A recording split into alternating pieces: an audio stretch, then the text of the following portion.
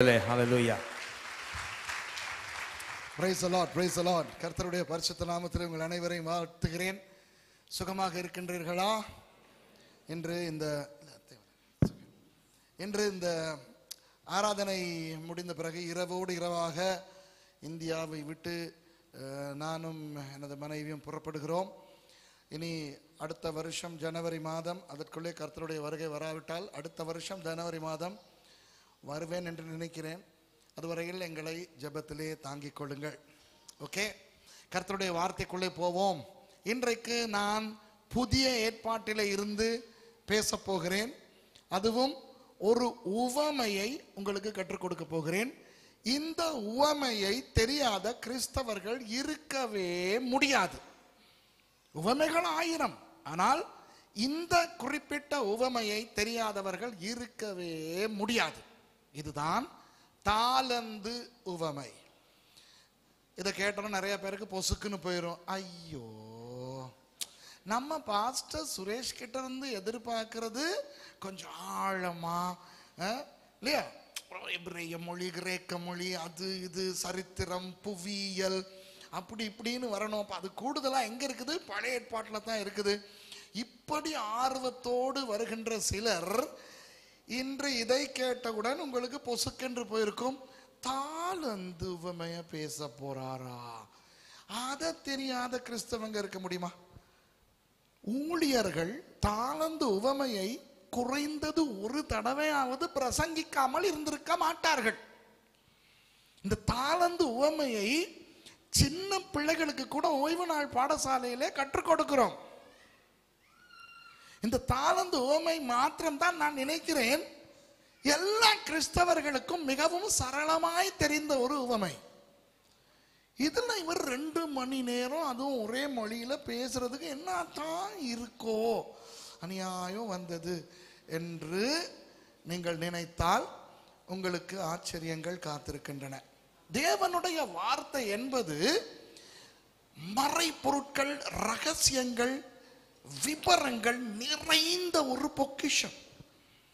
ஆழத்துக்கு போக போக போக போக அதற்குள்ளே புதைந்து கிடக்கும் ரகசியங்கள் ஏராளம். அந்த ரகசியங்கள் நம்மை ஆசீர்வதிக்கும் பொழுது நமக்கு ஆவி, ஆத்மா, சரீரம் இடம் மாறி போகும். அப்போ இந்த உவமையிலும் கூட நான் உங்களுக்கு நிறைய ரகசியங்களை எடுத்து முன்வைக்க போகிறேன். நிச்சயமாக நம் அனைவரது வாழ்க்கையும் இன்றைக்கு மாறும். நம்புறீங்களா? மாறும், மாற வேண்டும். ஏனென்றால் இந்த உவமை இயேசுவானவரனுடைய வாயிலே இருந்து புறப்பட்டது. அவருடைய வார்த்தை ஒருபோதும் வெறுமனே திரும்பாது. அப்போ இந்த செய்தியில் வேத விற்பன்னர்களுக்கு தேவையான விவரங்களும் நான் கொடுப்பேன். இப்போ நான் நினைக்கிறேன் நிச்சயமாக இந்த இடத்துல வேத பண்டிதர்கள், வேத ஆசிரியர்கள் இருப்பீர்கள்.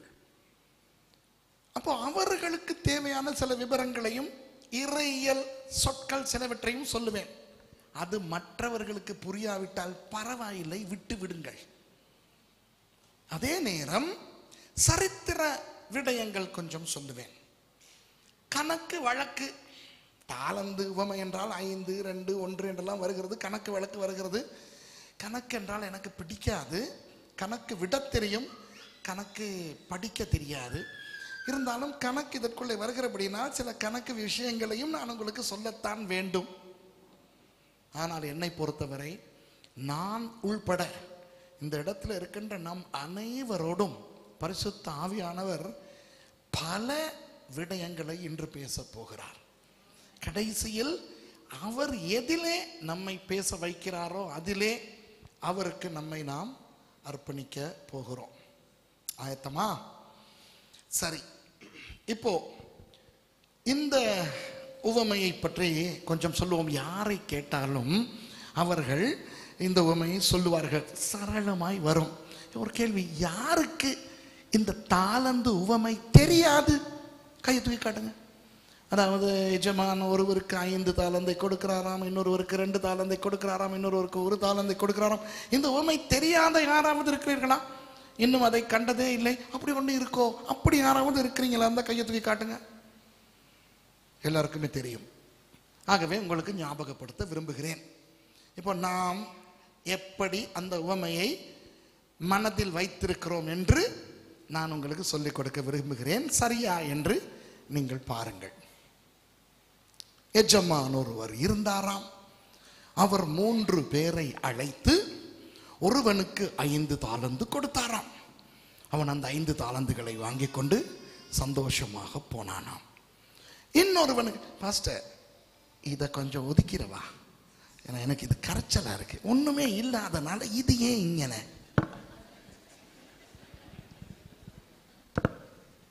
இந்த போன் எதுக்குன்னு அதை அங்க வச்சுட்டு வந்தா அவர் அதையும் கொண்டாந்து கொடுத்துட்டு போயிட்டார். தேங்க்யூ. கவனி. இப்போ ரொம்ப ஃப்ரீயா இருக்கிறேன். நேற்று பார்த்தீங்கன்னா முன்னுக்கு வந்து நின்றுக்கிட்டேன். எனக்கு இந்த புல்பிட் தான் தடை. என்னுடைய ஊழியத்துக்கு பிரதான தடையே புல்பிட் தான். ஓகே, இப்போதான் ரொம்ப ஃப்ரீயா ஃபீல் பண்றேன். அப்போ 5 தாலந்தை வாங்கினவன் அவன் அந்த 5 தாலந்தை சந்தோஷத்தோடு எடுத்துக்கொண்டு பாக்கெட்டில் போட்டு போயிட்டான். மற்றவனுக்கு ஆண்டவர், அந்த எஜமான் 2 தாலந்தை கொடுக்கிறார். அவனும் அதை வாங்கி கொண்டு போய்விட்டான். 3வது ஆளுக்கு பாவம் 1 தாலந்தை கொடுத்தார். அவன் அதை வாங்கி கொண்டு, அவனுக்கு 5 இவனுக்கு 2 நமக்கு போய் 1, இதை வச்சுக்கிட்டு டீ கடை கூட போட முடியாது, என்னத்துக்கு இதை கொடுத்தாரோ தெரியல என்று நினைத்து கொண்டு போய் அதை வீட்டுக்கு பின்புறத்திலே புதைத்து வைத்துவிட்டு அவன் தன்னுடைய ஜோலியை கவனிக்க போய்விட்டான்.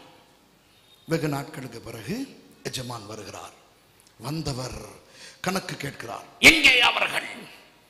5, 2, 1 என்று தாலந்துகள் கொடுத்தேனே, கொண்டு வாருங்கள் அவர்களை. வந்தவுடன் காட்டு கணக்கை என்கிறார். கணக்கு காட்டுறோம் அப்படித்தானே. அப்போ 5 பெற்றுக்கொண்டவன் வந்து சொல்லுகிறான், நாதா நீர் தந்த 5இல் நான் வியாபாரம் பண்ணி 10 கொண்டு வந்தேன். எஜமானுக்கு சந்தோஷம். 2 வாங்கினவன் வந்து சொல்லுகிறான், நாதா 2 தந்தீர் 4 கொண்டு வந்தேன். எஜமானுக்கு சந்தோஷம். 1 கிடைத்தவன் அதை தோண்டி எடுத்து கொண்டு வந்து சொன்னான், நாதா இதை வைத்துக்கொண்டு ஒன்றும் பண்ண முடியாது, ஆனால் இதோ காணாமல் ஆக்காமல் தொலைத்து போடாமல் பத்திரமாய் கொண்டு வந்திருக்கிறேன், இதோ வைத்துக் கொள்ளும். அவருக்கு மூர்க்க வெறி வந்து சோம்பலும் அக்கிரமமுமான ஊழியக்காரன் என்று அவனை வைது, அதாவது அவனை திட்டி அவனிடத்தில் இருக்கின்ற 1 தாலந்தை பிடுங்கி அந்த 10 இருக்கிறவனுக்கு கொடுங்கள் என்று சொல்லி இவனை பாதாளத்திலே தள்ளிவிட்டார். இப்படியாக உள்ளவன் எவனுக்கும் கொடுக்கப்படும், இல்லாதவனிடத்திலிருந்து உள்ளதும் எடுத்து கொள்ளப்படும் என்றார். இப்ப இதுதானே நமக்கு தெரிந்த உண்மை. இப்படித்தானே பைபிள் சொல்லுது. ஆனால் இன்றைக்கு பல ஆச்சரியமான உண்மைகளை நீங்கள் கற்றுக்கொள்ள போகிறீர்கள். ஆயத்தமா? இப்போ முதலாவது, இந்த தாலந்து என்றால் என்ன? தாலந்து என்றால் என்ன? சில தாலந்துகள், ஆர்கன் வாசிக்கிறார் அந்த தம்பி, ஆர்கன் வாசிக்கிறதுக்கு ஆண்டவர் அவருக்கு ஒரு தாலந்து கொடுத்திருக்கிறார். சிலர் கிட்டார் வாசிக்கிறார்கள், ட்ரம்ஸ் வாசிக்கிறார்கள், பாடுகிறார்கள், இதெல்லாம் தாலந்துகள். ஓவியம் வரைகிறார்கள், நாடகம் நடிக்கின்றார்கள். இப்படி எத்தனையோ தாலந்துகள் உண்டு. கிறிஸ்தவ உலகத்தில் மாத்திரமல்ல, வெளி உலகத்திலும் கூட டேலண்ட் ஷோ நடத்துகிறார்கள். அப்படித்தானே? அப்போ தாலந்து என்றால் இவைதான். ஆமாவா இல்லையா? ஆமான்னு சொல்றாங்க, கையை தூக்கி காட்டுங்க. தலையை ஆட்டுறதுல கூட ஒரு கஞ்சத்தனம், ஒரு பஞ்சம். அவ்வளவு பேரும் தவறு. இதெல்லாம் தாளந்தே கிடையாது. என்னய்யா பாஸ்டர் விசுவாசம், ஏன் இவனை பிரசங்க பண்ண விட்டீங்க? தாளந்து இல்லைங்கிறான். பொருங்கள், பிறகு அதற்கு நான் வருகிறேன். அதற்கு முதல் தாளந்து என்றால் என்னவென்று நான் உங்களுக்கு சொல்லுவதற்கு முன்னர், இந்த உவமையை யார் யாருக்கு எச்சந்தர்ப்பத்தில் சொன்னார்கள் என்று பார்ப்போமா? சொன்னவர் வேறு யாரும் அல்ல, நமது நாதர் இயேசுவானவர். இப்போ நமக்கு தெரியும் 4 சுவிசேஷங்கள் உண்டு. 4 சுவிசேஷங்கள் ஏன் ஒரே கதையை சொல்லுவதற்கு பரிசுத்த ஆவியானவரால் தெரிவு செய்யப்பட்டன என்று அநேகருக்கு தெரியும். விசேஷமாக வேதத்தை கற்றுக் கொடுக்கின்றவர்களுக்கு தெரியும். சினாப்டிக் காஸ்பல்ஸ், மத்தேயு, மாற்கு, லூக்கா, அப்புறம் காஸ்பல் ஆஃப் ஜான், இவையெல்லாம் யாருக்கு எதற்கு எழுதப்பட்டன என்று தெரியும். என்னுடைய யூடியூப் சேனல் பார்க்கிறவர்களுக்கு சிரித்து சிரித்து பார்க்கக்கூடிய ஒரு செய்தியை நான் அங்கு போட்டிருக்கிறேன். ஏன் 4 சுவிசேஷங்கள் என்று. அதிலே 4 மூளைகளை பற்றி பேசியிருப்பேன். ஆனா மூளை, தலையில மண்டக்குள்ள இருக்கேன் அந்த மூளை. ஆனா மூளை, ஆவண்ணா மூளை, ஈனா மூளை, ஈயண்ணா மூளை. யாருக்காவது பார்த்தவங்களுக்கு ஞாபகம் இருக்கா அந்த செய்தி? சிரிப்பு வந்துச்சா பார்க்கும்போது? சிரிப்போடு சத்தியத்தை நான் சொல்லியிருப்பேன். ஆனால் இப்போ அதனுடைய முழு நோக்கத்தையும் பார்த்தால், மத்தேயு இயேசுவை யூதர்களுக்கு ராஜாவாய் காட்டுகிறார். அப்போ மத்தேயுவிலே வருகிற இயேசு யார்? ராஜா. மாற்கு ரோமர்களுக்கு இயேசுவை ஊழியக்காரராய் காட்டுகின்றார். அப்போ மாற்குவில் வருகின்ற இயேசு யார்?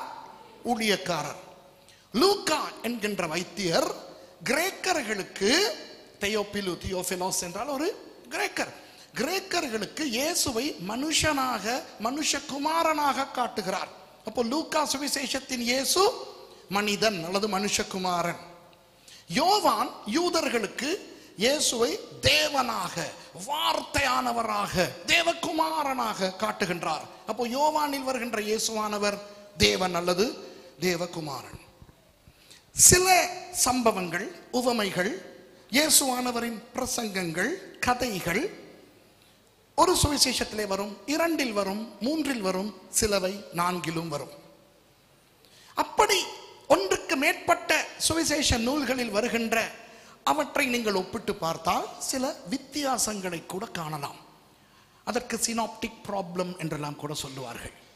இப்போ இதற்கு காரணம் என்னவென்றால், ஒரே சம்பவத்தை மத்தேயு ராஜாவாகிய இயேசுவின் சம்பவமாகவும், மாற்கு ஊழியக்காரனாகிய இயேசுவின் சம்பவமாகவும், லூக்கா மனுஷகுமாரனாகிய இயேசுவின் சம்பவமாகவும், யோவான் தேவகுமாரனாகிய தேவனாகிய இயேசுவின் சம்பவமாகவும் பார்க்கின்றார்கள். அதற்கேற்ப அவர்கள் அந்த கண்ணோட்டத்தை எழுதுகிறார்கள். மற்றபடி ஒன்றுக்கு ஒன்று முரணான எந்த ஒரு விடயமும் சுவிசேஷ நூல்களில் மாத்திரமல்ல, முழு வேதாகமத்திலும் கிடையாது. There are no contradictions in the Bible. Okay? அப்படி இருக்கும் பொழுது நாம் பார்க்க வேண்டும், இந்த தாலந்து உவமை எங்கே இருக்கிறது என்று. இந்த 4 சுவிசேஷங்களில் ஒரே சுவிசேஷத்தில் தான் உண்டு. எந்த சுவிசேஷத்தில்? மத்தேயுவில். அப்போ மத்தேயுவில் வருகின்ற இயேசு யார்? ராஜா. அப்படியானால் இந்த தாலந்து உவமையிலே வருகின்ற அந்த எஜமான், அந்த மனுஷன் இயேசு. எந்த இயேசு? ராஜாவாகிய இயேசு. இந்த தாலந்து உவமை மாற்கு, லூக்கா, யோவானிலே இல்லை. ஒருவேளை நீங்கள் யாராவது லூக்காவிலே 19வது அதிகாரத்திலே ஒரு உவமையை கண்டு இருந்தால், அதிலே கிட்டத்தட்ட தாலந்து உவமை மாதிரியான ஒரு உவமையை பார்த்திருப்பீர்கள். அந்த ராத்தல் உவமை, அது தாலந்து உவமை கிடையாது. ஒரு சில ஒற்றுமைகள் இருப்பது போல தென்பட்டாலும் அது வேறு, இது வேறு. தாலந்து உவமை வருவது மத்தேயு புத்தகத்திலே மாத்திரமே. இப்போ மத்தேயு புத்தகத்தில் கூட அதனுடைய அமைவிடம் எங்கு என்று பார்க்க வேண்டும். ஏனென்றால் 28 அதிகாரங்கள் இருக்கின்றன. இயேசுவானவர் தனது முதல் பிரசங்கத்தையே 5ஆம் அதிகாரத்திலே தான் தொடங்குகிறார், கலிலேயாவிலே. அப்போ இயேசுவானவர் கலிலேயாவிலே பேசியிருக்கிறார், யூதேயாவிலே பேசியிருக்கிறார், எருசலேமிலே பேசியிருக்கிறார். 3.5 வருஷ ஊழியத்தின் ஆரம்பத்தில், இடையில், முடிவில் எல்லாம் பேசியிருக்கிறார். அப்போ இந்த தாலந்து உவமையை எங்கு, யாருக்கு சொன்னார்? எந்த மொழியிலே சொன்னார்? பொதுவாய் நமக்கு தெரியும், இயேசுவானவர் அராமிய மொழி பேசினவர். ஆமாவா இல்லையா? எல்லா யூதர்களும் வீடுகளிலே அவர்கள் எந்த மொழி பேசினார்கள்? அராமிய மொழி. ஜெப ஆலயத்துக்கு போகும் பொழுது அங்கு எந்த மொழியை பயன்படுத்தினார்கள்? எபிரேய மொழி. தெருவிலே இறங்கி மற்றவர்களோடு வியாபாரம் பண்ணும் பொழுது, பாதையிலே போகும் பொழுது எந்த மொழியை பயன்படுத்தினார்கள்? கிரேக்க மொழி. இப்போ ஒரு விஷயத்தை மாத்திரம் சொல்லுகிறேன். இயேசுவானவருக்கு இத்தனை மொழிகளும் தெரியும். நீங்கள் மத்தேயு 4ஆம் அதிகாரம் கடைசி வசனத்தை நீங்கள் பார்த்தால் அதிலே பார்ப்பீர்கள், இயேசுவை பார்ப்பதற்கு கலிலேயாவுக்கு சீரியாவிலிருந்து வந்தார்கள், தெக்கப்போலியிலிருந்து வந்தார்கள். சிரியாவிலிருந்து வந்தவர்களும் தெக்கப்போலியிலிருந்து வந்தவர்களும் எபிரேய மொழி தெரிந்தவர்களா? இல்லை. அராமிய மொழி அறிந்தவர்களா? இல்லை. வெளிநாட்டுக்காரர்கள். எருசலேமிலிருந்து வந்தார்கள், கலிலேயாவிலிருந்து வந்தார்கள். இவர்களுக்கு எபிரேய மொழி தெரியும், அராமிய மொழி தெரியும்.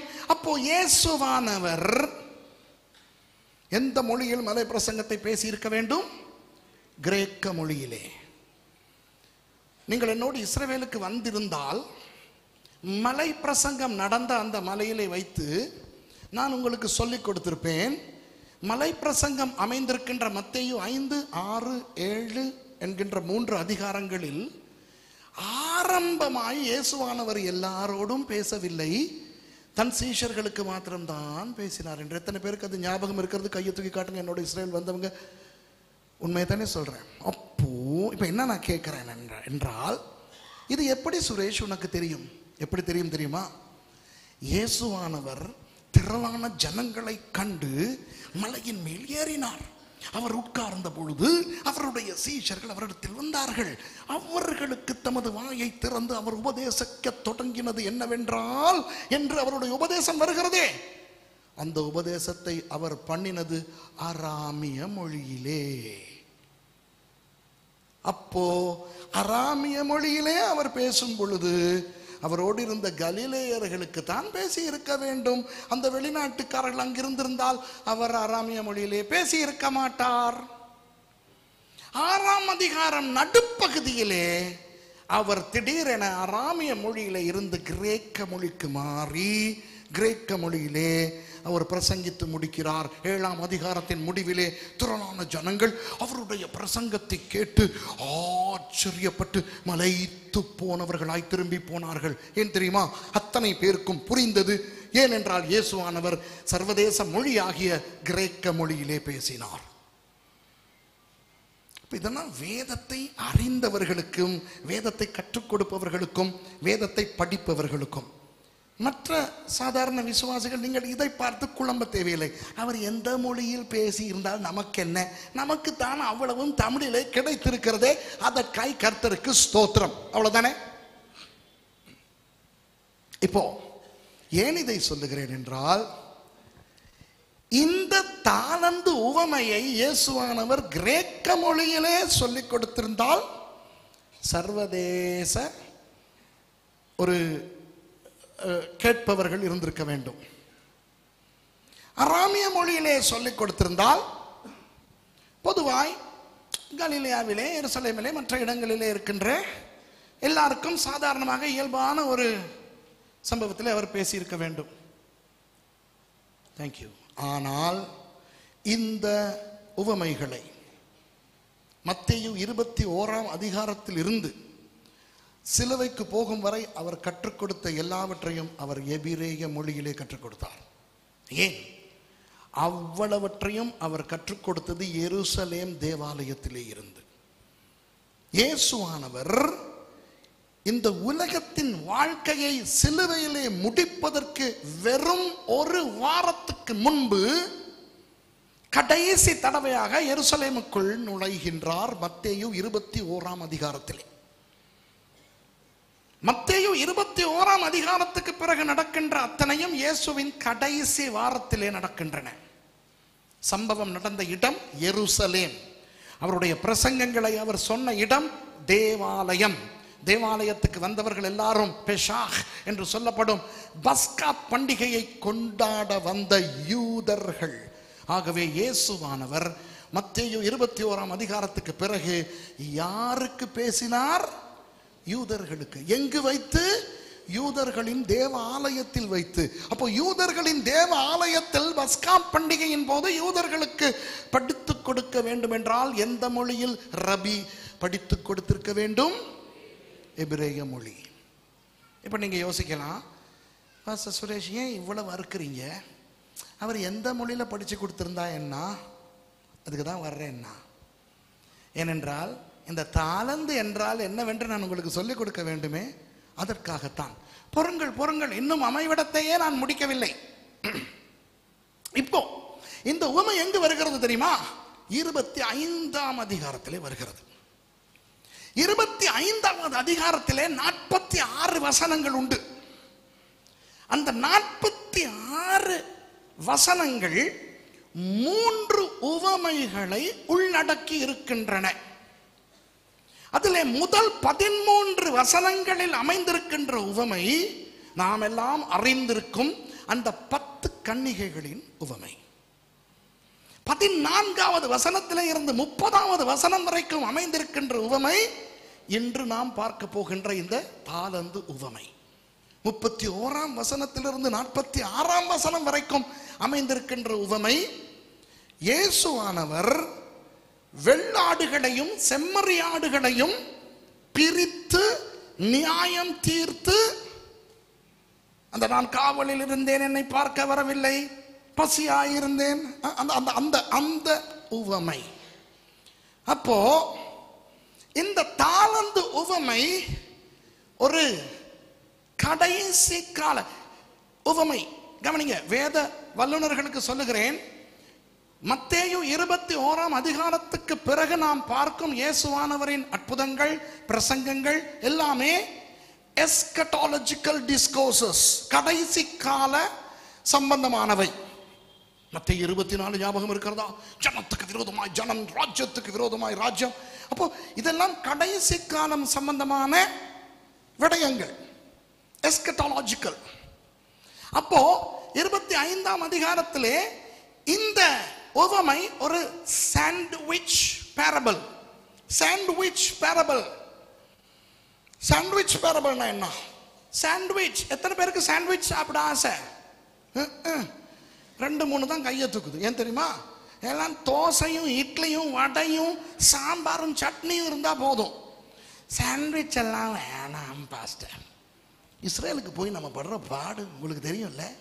அங்க போய் 2000 வருஷத்துக்கு முன்பு இயேசுவானவர் காலத்தில் சாப்பிட்ட அந்த அப்பம், அந்த மீன், அந்த சாப்பாடுகளை கொடுத்து இந்த இந்தியர்கள் உங்களவர்கள் சாப்பிட்டு கொண்டிருக்கும் பொழுது நான் அப்படியே பவனி வருவேன். எல்லா மேஜைகளுக்கும் வந்து நல்லா இருக்கா, சாப்பாடு ஓகேயா அப்படிமே. அப்ப தொண்டி மீன் துண்டை வாயில போட்டுக்கிட்டு நல்லா இருக்கு பாஸ்டர் அப்படிம்பாங்க. அந்த நல்லா இருக்குன்னு சொல்றதுலயே தெரியும் பிடிக்கலன்னு. நம்புவீங்களா? அந்த இயேசுவானவர் சாப்பிட்ட சாப்பாட்டை சாப்பிட வர்றதுங்க ஊறுகா போத்தலை தூக்கிக்கிட்டு வருமே. என்ற தெய்வமே, நல்ல நேரம் ஆண்டவராகிய இயேசு இந்தியாவுக்கு வரவில்லை. அவர் அப்பத்தையும் மீனையும் ஊறுகாயையும் எடுத்து ஆசீர்வதித்து, ஊறுகாய் கொடுக்காட்டி நம்மளுக்கு அப்பமும் மீனும் கூட இறங்காது. உங்களுக்கு போய் சாண்ட்விச்சை பற்றி நான் பேசுகிறேனே, ஒரு 3-4 கையை தூக்கிச்சு. இதே இது இட்லி, சாம்பார், வடை, இன்னும் இப்போ எத்தனையோ இருக்கு. இங்கே பாருங்க, இப்போ விளங்குதான் ஏன் வருஷத்துக்கு ஒரு தடவை 3 நாளைக்கு வர்றேன்ட்டு மெலிஞ்சே இருக்கிறதுக்காகத்தான். சாண்ட்விச் என்றால் மேலே ஒரு ஒரு ஒரு பிரெட் இருக்கும், கீழே ஒரு பிரெட் இருக்கும், இடையிலே ஒரு ஐட்டம் இருக்கும். என்ன ஆச்சு எனக்கு? பிரெட்டுங்கிறேன், ஐட்டம்ங்கிறேன், கெடுத்துடுறீங்களே என்னைய. ஒழுங்கா தான் தமிழ் பேசிக்கிட்டு இருந்தேன், இங்க வந்தோன்னே எல்லாம் மாறிடுது. அப்போ மத்தேயு 25ஆம் அதிகாரத்திலே மேலாலே இருக்கின்ற அந்த ரொட்டி துண்டு எது? 10 கன்னிகைகளின் உவமை. கீழே இருக்கின்ற ரொட்டி துண்டு எது? அந்த வெள்ளாடு செம்மறியாட்டு உவமை. இடையிலே திணிக்கப்பட்டிருக்கின்ற அந்த ஐட்டம் எது? தாளந்து உவமை. இப்போ இந்த சாண்ட்விச்சை பற்றி இன்னும் கொஞ்சம் விளக்குகிறேன்.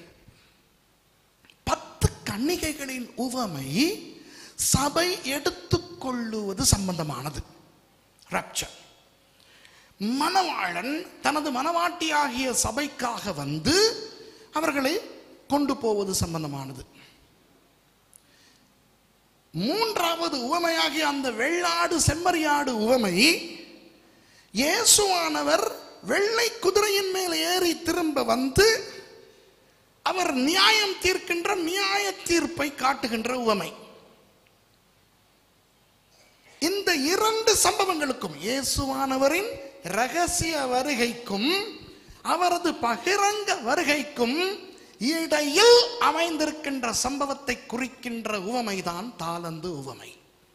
அப்போ அன்பானவர்களே, நாம் தாலந்து சம்பந்தமாக கணக்கு கொடுக்க போகிறோம் அல்லவா? எங்கே வைத்து அது நடக்க போகிறது? இயேசுவானவரின் ரகசிய வருகையாகிய சபை எடுத்துக்கொள்ளப்படுதலுக்கும் பகிரங்க வருகையாகிய இரண்டாம் வருகைக்கும் இடையிலே நடக்க போகிறது பரலோகத்தில். இப்போ விளங்குறவங்களுக்கு.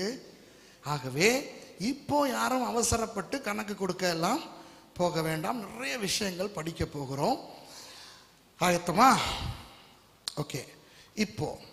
இப்போதான் நான் உங்களுக்கு சொல்லிக் கொடுக்க போகிறேன் இந்த தாலந்து என்றால் என்னவென்று. அன்பானவர்களே, உலகமே, கிறிஸ்தவ உலகம் மாத்திரமல்ல, சும்மா உலகமே ஏற்றுக்கொண்டிருக்கிறது தாலந்து என்றால் இந்த நான் சொன்னவை.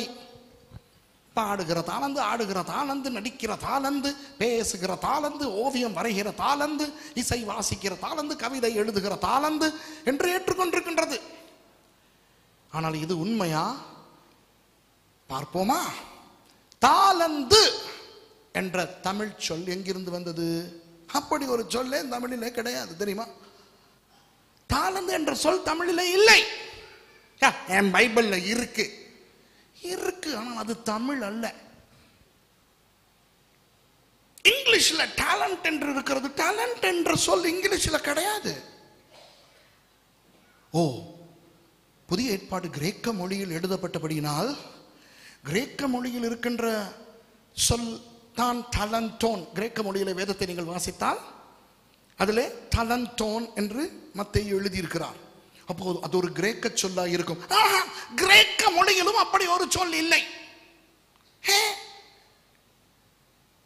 கவனிங்கோ, இந்த தமிழிலே தாலந்து என்றும் ஆங்கிலத்திலே டேலண்ட் என்றும் கிரேக்க மொழியிலே டலண்டோன் என்றும் சொல்லுகின்ற சொல் உலகத்திலேயே ஒரே ஒரு மொழியில் தான் இருக்கிறது.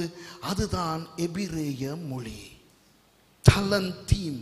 என்னது சொல்லுங்க? தலந்தீம். தலந்தீம் என்று தான் இயேசுவானவர் கற்றுக் கொடுத்தார். அது எபிரேயர்களுக்கு நன்றாய் தெரிந்திருந்தது. மத்தேயு எபிரேய மொழியில் கேட்ட இந்த உவமையை கிரேக்க மொழியில் எழுதும் போது அந்த இடத்தில் வந்தவுடன் தடுமாறினார். தலந்தீம். தலந்தீமுக்கு கிரேக்க சொல் என்ன? இல்லை. உடனே என்ன செய்தார் தெரியுமா?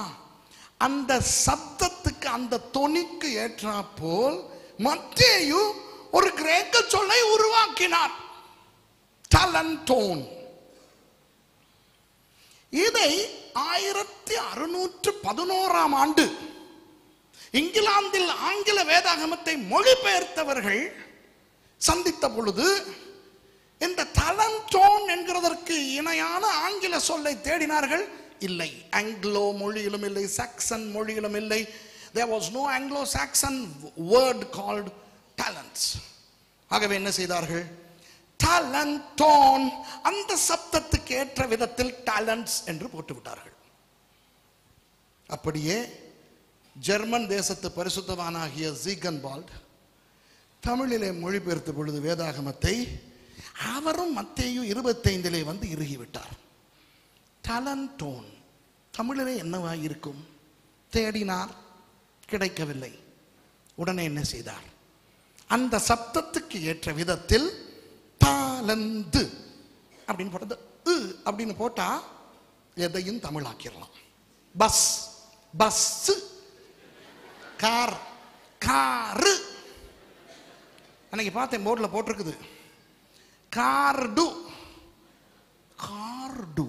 Card, card, identity card, credit card, credit card. Wow. இந்த ஊவை போட்டா எதையுமே தமிழ் ஆக்கிடலாம். ஆமாவா இல்லையா? இப்போ பஸ், பஸ் அது தமிழா? Bus English. Train, English train. அவங்க சர்ச் எங்க இருக்கு?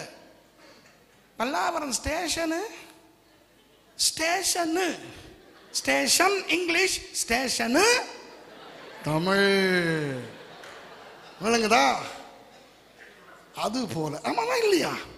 என்ன செய்ய, ஒரு ஒரு ஒரு மொழியில் இருக்கின்றது இன்னொரு மொழியில் இல்லாவிட்டால், அப்படி ஒரு சங்கதி அவர்களுக்கு இல்லை என்றால், அந்த மொழியில் இருக்கிற சப்தத்தையாவது போட்டு கொடுக்க வேண்டியது தானே என்று தாளந்து என்று கொடுத்திருக்கிறார்கள். இப்போ விளங்குகிறதா? தாளந்து என்று ஒன்று தமிழிலே இல்லை, டேலண்ட் என்றொன்று ஆங்கிலத்திலே இல்லை, டலண்டோன் என்பது கூட கிரேக்க மொழியில் இல்லை, தலந்தீம் இது எபிரேய மொழியிலே மாத்திரம் இருக்கிறது, ஆராமிய மொழியிலே கூட இல்லை. அப்போ என்ன செய்ய வேண்டும்? எபிரேய மொழியிலே தாளந்து என்றால் என்னவென்று கண்டுபிடிக்க வேண்டும். நமக்கு இஷ்டமானபடி நாம் ரொம்ப காலம் சொல்லிக்கிட்டு வந்தபடினால பொய் உண்மையாகிறாது. கிட்டார் வாசிப்பது திறமை, பாடல் பாடுவது திறமை, நடிப்பது, ஓவியம் வரைவது, கவிதை எழுதுவது, பேசுவது, இதெல்லாம் திறமை. ஆனால் தாளந்து அல்ல. ஏன் நான் இவ்வளவு உறுதியாக இதை பற்றி பேசுகிறேன் என்றால், உண்மையை அறியாமல் உண்மை அல்லாததை அதுதான் இது என்று நம்பினால் அந்த உவமையின் அர்த்தமே நமக்கு மாறி போகும். அப்போ என்ன சொல்லுவார்கள் என்று சொல்லுகிறேன். தம்பி, உனக்கு நல்ல பாடுற தாளந்த ஆண்டவர் கொடுத்திருக்கிறாரு, நீ சர்ச்சில் வாயை திறந்து பாடணும், நீ பாத்ரூம்ல பாடும் போது நல்லா கேட்குது, நல்லா பாடுற, அவனே சர்ச்சுக்கு போனா மாத்திரம் நீ வாயை மூடிக்கிட்டு மெதுவா பாடுற. அந்த தாளந்து உவமையில ஆண்டவர் என்ன சொன்னாரு தெரியுமா? நீ இந்த பாடுற தாளந்த பாவிக்கலையோ அவனே, அதை உன்கிட்ட இருந்து எடுத்துருவாரு, எடுத்து இன்னொன்று பாடுற ஒருத்தனுக்கு கொடுத்துருவாரு. இதை எத்தனை பேர் கேட்டிருக்கீங்க? இதை ஏன்னா 4 பேர் தான் கேட்டிருக்கீங்களா? இதுதான் நான் காலாகாலமா கேட்டுக்கிட்டு இருக்கிறேன் சர்ச்சில். அப்போ நான் சொல்லுகிறேன், இந்த சினிமாவிலே பாடுகிறார்களே, அவர்களுடைய தாளந்தை ஆண்டவர் இன்னும் எடுக்கவில்லை. ஏன்? நடிக்கிறார்களே, இந்த உலகத்தில் ஓவியம் வரைகிறார்களே, உலகத்தில் இசை வாசிக்கிறார்களே, அப்ப நம்ம ரட்சிக்கப்பட்டு வந்துட்டா மட்டும் பாவி காட்டி எடுத்துருவாரோ? இல்லை இல்லை இல்லை. ஆகவே தயவு செய்து, இந்த உலகமே இன்றைக்கு டேலண்ட் ஷோ என்று நடத்துகிறது. டேலண்ட் என்றால் இதுதான் என்று ஆகிவிட்டது. சரி, இருந்து தொலைக்கட்டும். இன்றைக்கு நாம் இந்த உவமையை புரிந்து கொள்வதற்காக உண்மையாக இந்த தாளந்து என்றால் என்னவென்று கண்டுபிடிக்க போகிறோம். நான் உங்களுக்கு சொல்லிக் கொடுக்க போகிறேன். ஆயத்தமா? ஓகே. ஒரு தாளந்து என்பது 3000 வெள்ளிக்காசு, 3000 வெள்ளி நாணயங்கள். அப்போ தாளந்து என்பது வேறொன்றும் அல்ல, பணம், வெள்ளி நாணயம். டினாரியஸ் கேள்விப்பட்டிருக்கிறீர்களோ எனக்கு தெரியாது. ஒரு டினாரியஸ் என்பது அந்த காலத்தில், இயேசுவானவருடைய காலத்தில், இஸ்ரவேல் தேசத்தில் இருந்த அதி உயர் ஒரு நாள் ஊதியம். இப்போ ஊதியம், சம்பளம் என்று சொல்லும் பொழுது ஒவ்வொருவர் ஒவ்வொரு விதமாக வாங்குவார்கள். இப்போ இன்றைக்கு நீங்கள் எடுத்து பார்த்தால், ஒரு நாளைக்கு 100 ரூபாய் சம்பாதிக்கிறவர்களும் இருக்கிறார்கள், 1000 ரூபாய் சம்பாதிக்கிறவர்களும் இருக்கிறார்கள். சில வியாபாரிகள் ஒரு நாளைக்கு 1 லட்சமோ 10 லட்சமோ சம்பாதிக்கிறவர்கள் கூட இருக்கிறார்கள். ஆகவே ஒரு நாள் சம்பளம் என்று பொதுவாக ஒரு குறிப்பிட்ட தொகையை சொல்ல முடியாது. அப்படித்தானே? இயேசுவானவருடைய காலத்தில் 2000 வருடங்களுக்கு முன்பு இஸ்ரவேல் தேசத்தில் இருந்த அதி உயர் ஒரு நாள் சம்பளம் ஒரு டினாரியஸ். புரிகிறதா? ஒரு டினாரியஸ் என்பது அரை வெள்ளிக்காசு. அப்படியானால் ஒரு வெள்ளிக்காசு என்பது அதி உயர் 2 நாள் சம்பளம்.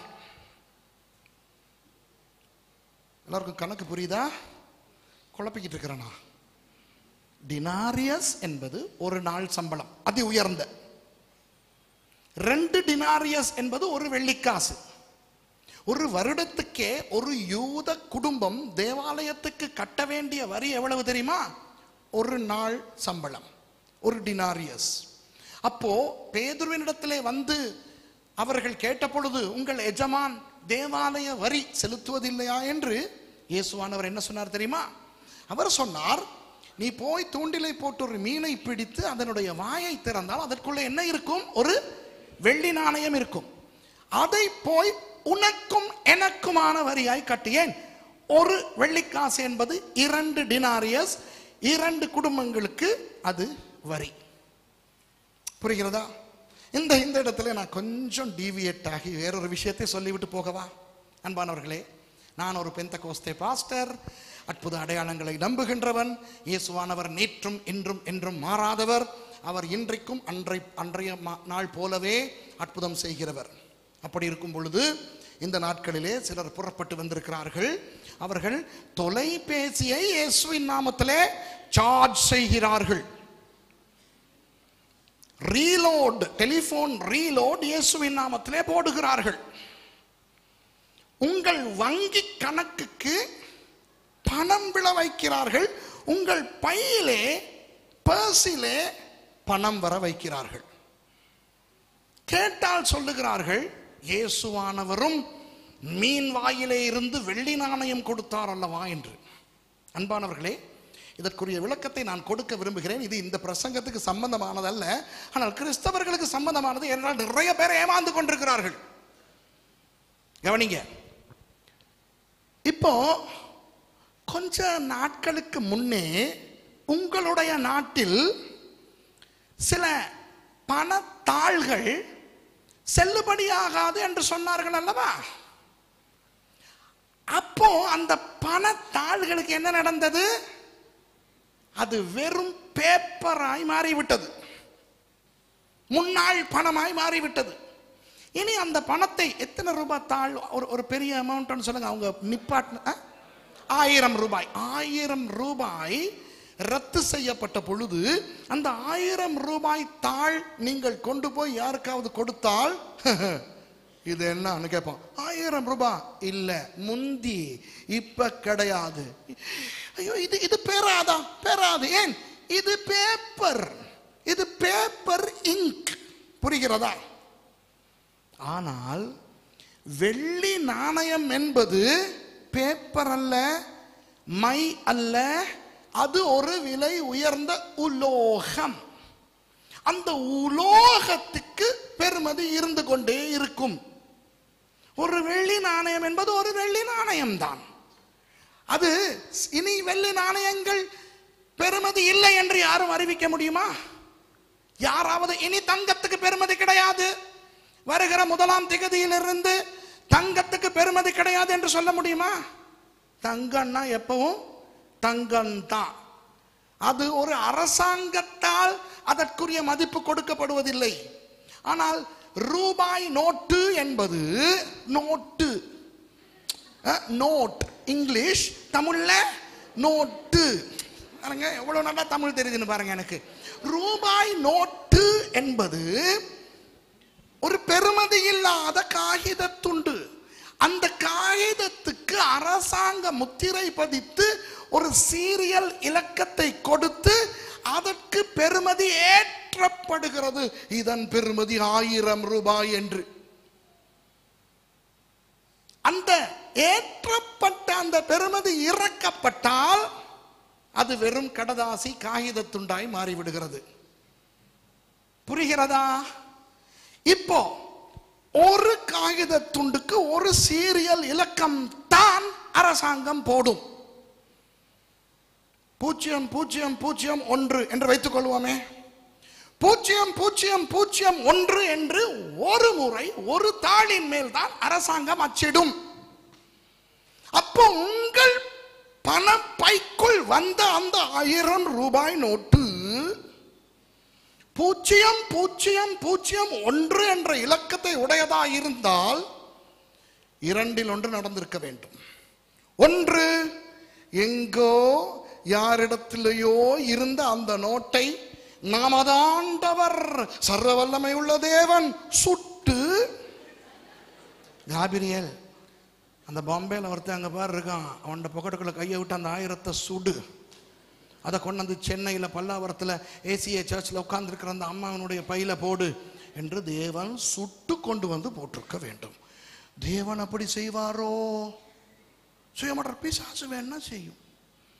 அல்லது புத்தம் புதிய ஒரு 0001 என்ற ஒரு சீரியல் நம்பரோடு ஆண்டவர் ஒரு புதிய நோட்டை அவர் படைத்திருக்க வேண்டும். அப்படி அவரால் செய்ய முடியும்.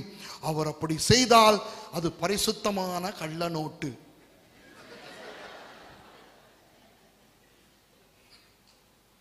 செய்வாரா? அப்புறம் ஏன் மீன் வாயிலிருந்து வெள்ளி நாணயம் வந்தத இதோடு ஒப்பிடுறீங்க? வெள்ளி நாணயத்திலே ராயனுடைய தலை இருந்தால் அது ரோமர்களுடையது, தலை இல்லாவிட்டால் பரவாயில்லை, அதே பெருமதி உடைய உலோகம், அவ்வளவுதான். உருக்கி ஒரு வளையல் மாதிரி கூட செய்யலாம், பெருமதி உண்டு. இப்ப விளங்குதா உங்களுக்கு?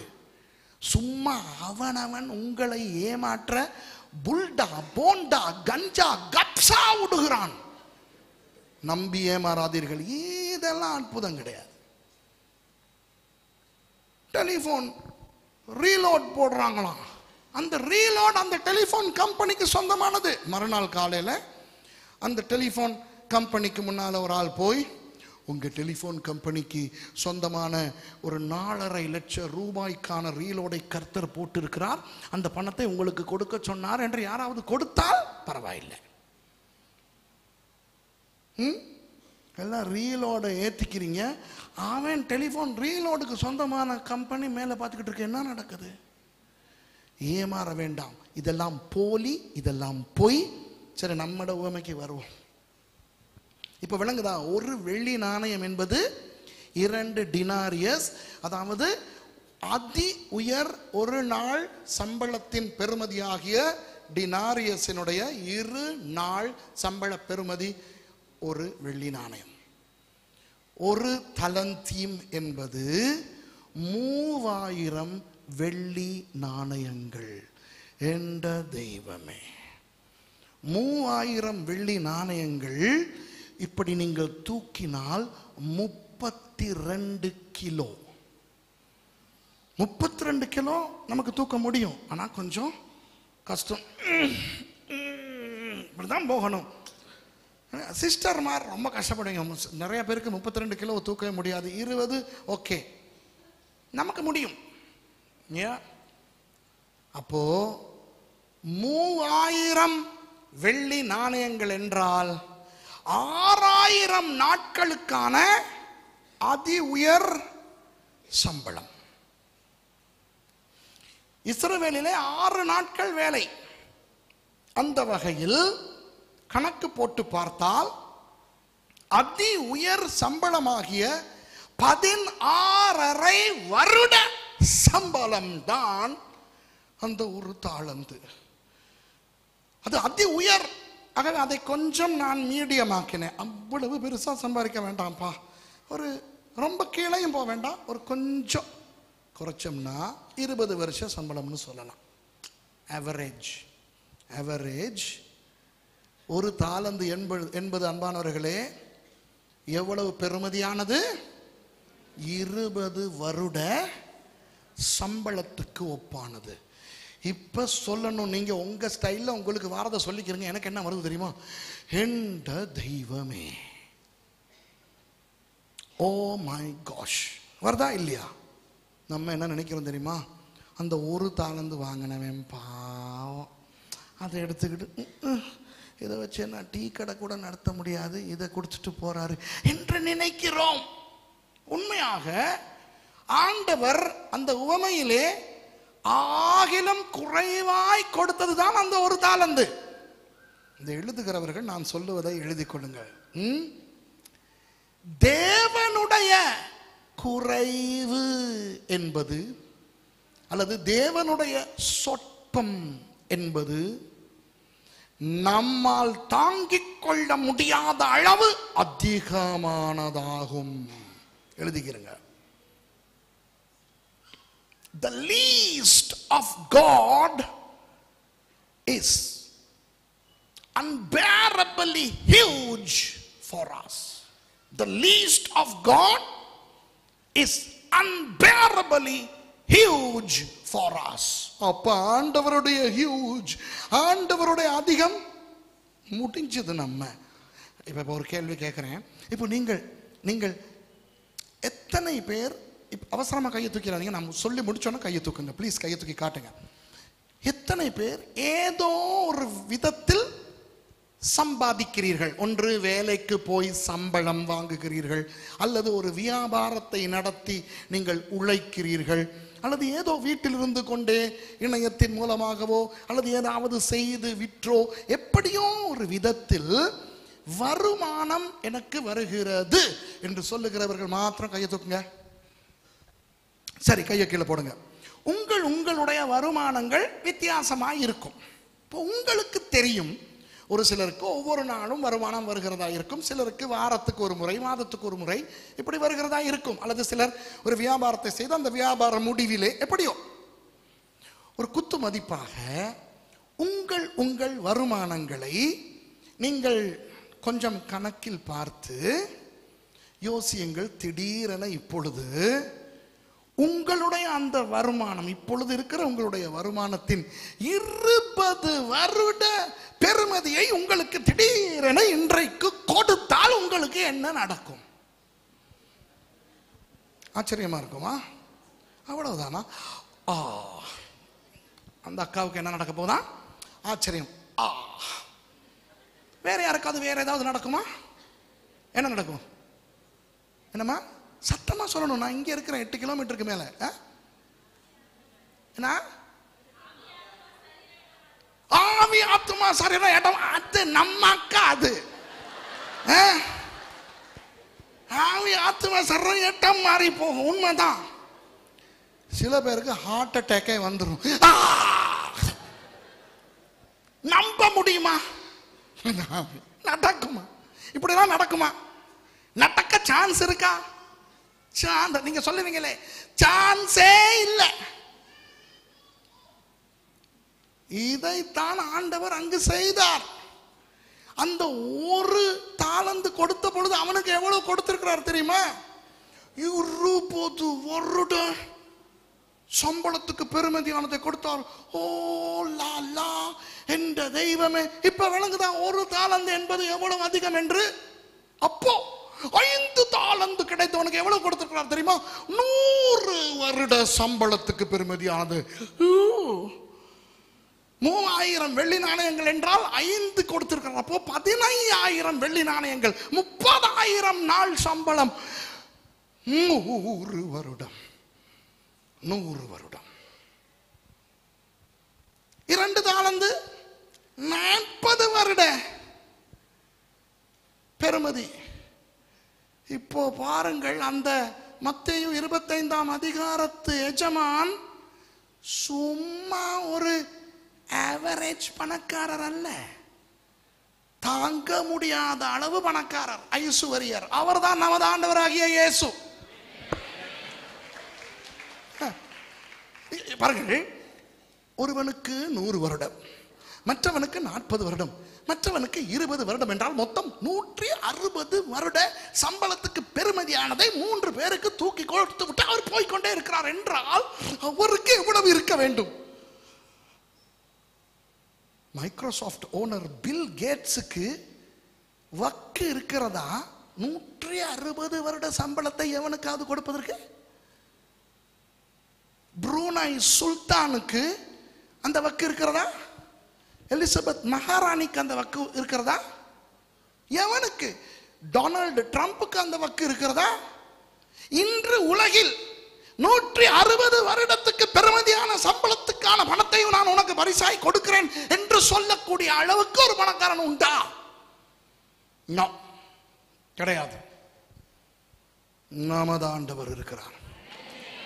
உங்களுக்கு தெரியுமா, நான் உங்களோட இப்பொழுது பேசிக் கொண்டிருக்கும் பொழுது உங்களில் எத்தனை பேர் விஞ்ஞான செய்திகள் பார்க்கிறீர்களோ தெரியாது. சனி தெரியுமா? சனி, உங்க ஊர்ல சனினா சாமி இல்லைனா ஒரு கண்டம். ஆனா உண்மையா சனிங்கிறது ஆண்டவர் படைச்ச ஒரு அழகான கிரகம். அது இருக்கு. சனி கிரகத்திலே இப்போ என்ன நடந்து கொண்டிருக்கிறது தெரியுமா? கடந்த ஒரு சில வாரங்களாக மழை பெய்து கொண்டிருக்கிறது. அங்கதான் தண்ணி இல்லை. இல்லை தண்ணி இல்லை, தண்ணி மழை அல்ல. அப்ப என்ன மழை? வைர மழை.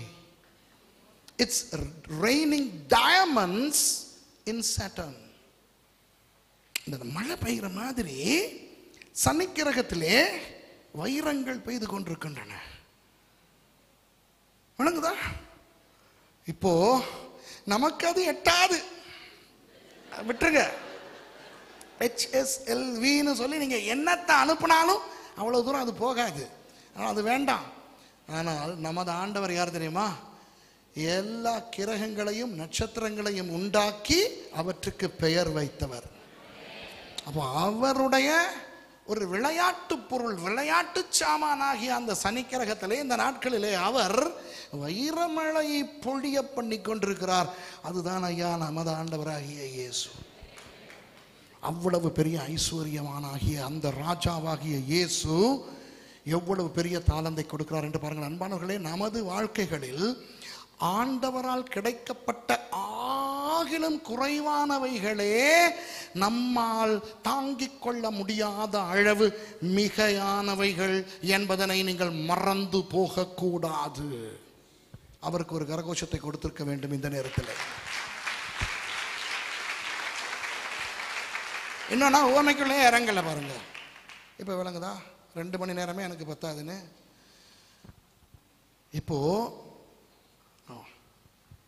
இப்போ இந்த ஆண்டவர் அப்போ ஏன் நமக்கு சில பேருக்கு சில ஆசீர்வாதங்களை கொடுக்காமல் இருக்கிறார்? இப்போ இந்த இடத்துல சில பேர் கடனாளிகளாக இருக்கிறீர்கள். கையை தூக்கிறாதீங்க. எத்தனை பேர் கடன் கட்ட முடியாமல் அவதிப்பட்டு கொண்டிருக்கிறீர்கள்? எத்தனை பேருக்கு ஒரு சொந்த வீடு வாங்க ஆசையாக இருக்கிறது, முடியாமல் கஷ்டப்பட்டு கொண்டிருக்கிறீர்கள்? எத்தனை பேர் பலவிதமான பொருளாதார தேவைகளோடு இருக்கிறீர்கள்? எத்தனை ஊழியக்காரர்கள் பைக் 2 வீலர் இல்லாமல் இருக்கிறீர்கள்? எத்தனை ஊழியக்காரர்கள் பல ஆண்டுகளாக உங்களுடைய சபையை கட்டி முடிக்க வேண்டும் என்று துடித்துக் கொண்டிருக்கிறீர்கள், முடியவில்லை. இப்போ சனிக்கிரகத்திலே வைரமழை பொழிவிக்கிற ஆண்டவர் அதிலே ஒரு சின்ன சின்ன துண்டை டைவர்ட் பண்ணி சென்னைக்கு அனுப்பி நம்ம வீடுகளுக்கு போட்டா என்னத்தான் இழக்க போறார்? நீங்களே யோசிங்க பார்ப்போம். அவரால் முடியாதா? முடியும். ஏன் செய்ய மாட்டேன் என்கிறார்? கவனிங்கள். இந்த நானும் பெந்தகோஸ்தேக்காரன் தான். நான் பெந்தகோஸ்தே எதிரி அல்ல, நான் பெந்தகோஸ்தேக்காரன். என்றைக்கு நான் 1979ஆம் ஆண்டு ரட்சிக்கப்பட்டேனோ அன்றிலிருந்து இன்று வரை நான் 100க்கு 100% பெந்தகோஸ்தேக்காரன். ஓகே. நிறைய பேர் நினைக்கிறார்கள் நான் பெந்தகோஸ்தர்களுக்கு எதிர் என்று. இல்லை இல்லை இல்லை, பெந்தகோஸ்தக்காரர்களுடைய சில மூடத்தனத்துக்கு நான் எதிரியே ஒழிய நான் முழுக்க முழுக்க அப்பட்டமான பெந்தகோஸ்தேக்காரன்.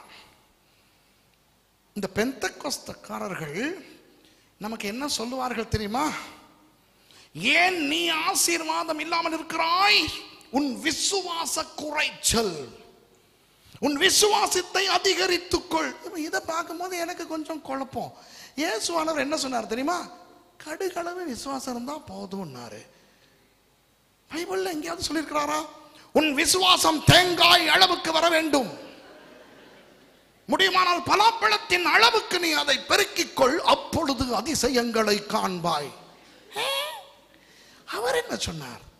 கடுகளவு விசுவாசம் இருந்தாலே மலையையே பெயர்க்கலான்ட்டார். நம்மால் வந்து சொல்லுவோம் உனக்கு விசுவாசம் போதாது, இல்லை என்றால் ரகசிய பாவங்களை நீ வைத்திருக்கிறாய். நம்ம மேலேயே போட்டுருவாங்க.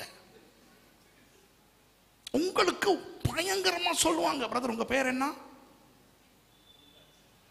பொண்ணு பார்க்க வந்தவர் மாதிரி வெக்கப்பட்டுக்கிட்டு சொல்றீங்க. பேரே பொன்ராஜ். அந்த பொண்ணு வந்து டீயை கொடுத்துக்கிட்டு நிற்குது. அப்போ இவர்கிட்ட மாப்பிள்ளை உங்க பேர் என்ன? பொன்ராஜ். அப்படி சொல்லுங்க, பொன்ராஜ். ஐயா, பொண்ணை பத்தி வைரத்தை பத்தி பேசிக்கிட்டு இருக்கேன், சொல்ல வேண்டியதில்லை பொன்ராஜ் அப்படின்னு. இப்ப நான் வந்து இவருக்கு தீர்க்கதரிசனம் சொல்றேன், பொன்ராஜ் கர்த்தர் சொல்லுகிறார், இன்னும் 1 வாரத்தில் உனக்கு 10 லட்சம் ரூபாய் கர்த்தர் கொடுக்க போகிறார். தட்டாதீங்க, பொய் வராது. உதாரணத்துக்கெல்லாம் தட்டுறாங்க, உண்மையா தட்ட வேண்டிய நேரத்தில் பேனு பார்த்துக்கிட்டு இருக்காங்க. என்ற தெய்வமே. ஒரு கிழமை மாப்பிள்ளை ரொம்ப சந்தோஷம். அன்னையிலிருந்து இன்னையிலிருந்து 7 நாள் மாப்பிள்ளோட ஜெபமே நன்றி நன்றி, நான் அதை பெற்றுக்கொண்டேன், விசுவாசத்தால் பெற்றுக்கொண்டேன். அந்த நீங்க கல்யாணம் ஆயிடுச்சா உங்களுக்கு? பொண்டாட்டிய கூட அந்த 7 நாளும் திட்ட மாட்டார். ஏன்? பரிசுத்தத்தை காத்து கொண்டிருப்பார். என்ன, 1 மில்லியன் வரப்போகுது, 7வது நாள் ஆயிடுச்சு, வரல. திருப்பி ஏதோ ஒரு விதத்தில் என்னைய சந்திச்சிட்டார். பாஸ்டர், நீங்க சொன்னீங்களே மேடையிலிருந்து பேரை சொல்லி கூப்பிட்டீங்களோ, உங்களுக்கு சான்ஸே இல்லை என் பேர் தெரிகிறதுக்கு, ஆனால் பேரை சொல்லியே நீங்க சொன்னீங்களே. என்ன சொன்னேன்? 10 லட்சம் வரும். நீங்க வந்துச்சா? வரல. ஏன் பாஸ்டர் வரல? உடனே எனக்கு தெரியும் எப்படி அவரை மடக்கிறதுன்னு. பிரதர், உங்க வாழ்க்கையில சில ரகசிய பாவங்கள் இருக்கு. இப்போ ஒரு கேள்வி கேட்குறேன், கையை தூக்கி தொலைச்சிடாதீங்க, வெக்கக்கேடு. எத்தனை பேருடைய வாழ்க்கையில ரகசிய பாவங்கள் இருக்கு? பாருங்க, கை ஏன்னா அவ்வளவு இருக்கு, அதனால கை மேல போகுது, போயிருச்சு. என் வாழ்க்கையில இல்லையா? உங்க வாழ்க்கையில இல்லையா? நானும் மேர்சியும் தனியா இருக்கும்போது சில நேரம் அவ என்னைய கோபப்படுத்திட்டானா, அப்பதான் நீங்க உண்மையான சுரேஷ் யாருன்னு கண்டு கொள்ளுவீர்கள்.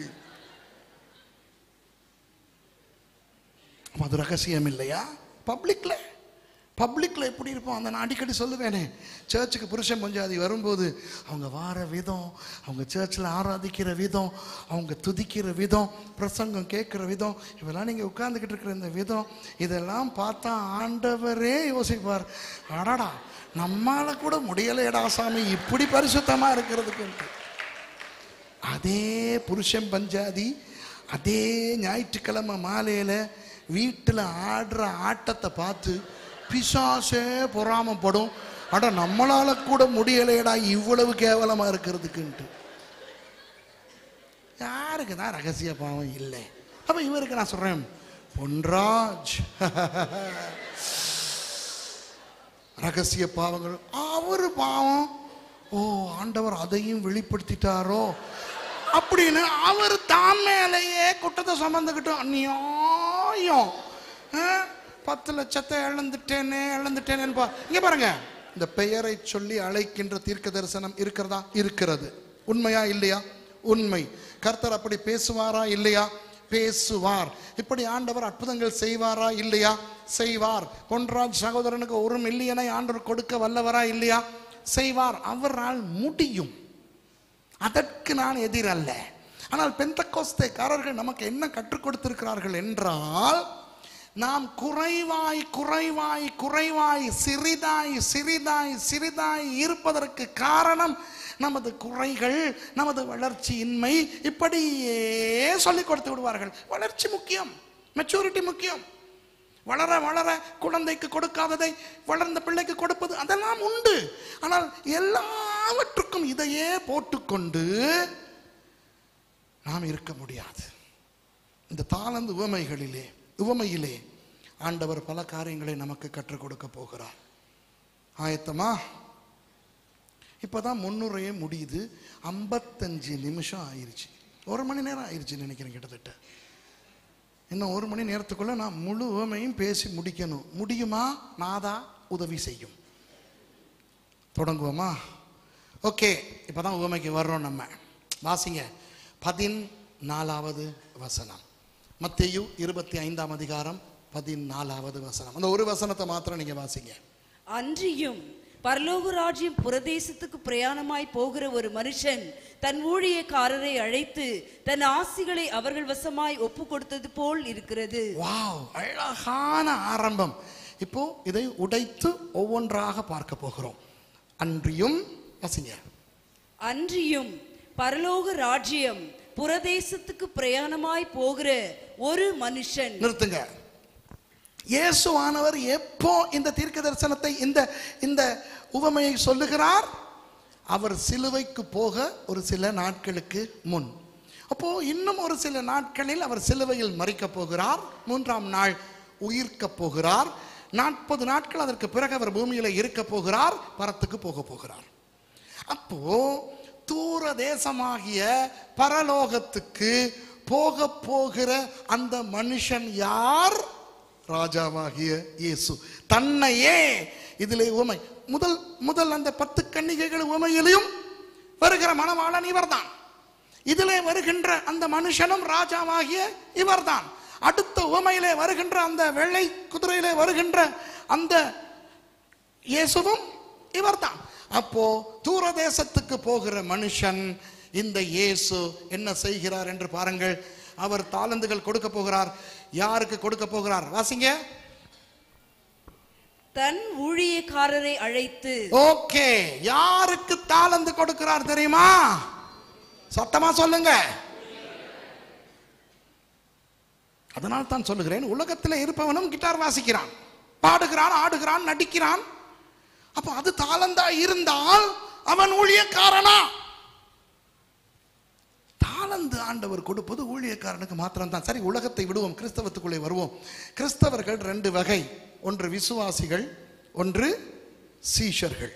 இந்த விசுவாசிகள் யார் தெரியுமா? ஆண்டவராகிய இயேசு சொன்ன வார்த்தையை பிடித்து கொண்டு அவரையே கஷ்டப்படுத்துகிறவர்கள். இந்த ஆளுகளுக்கு பைபிள்ல நல்ல நல்ல வசனம் எல்லாம் பாடமா இருக்கும். எப்படிப்பட்ட வசனங்கள் தெரியுமா?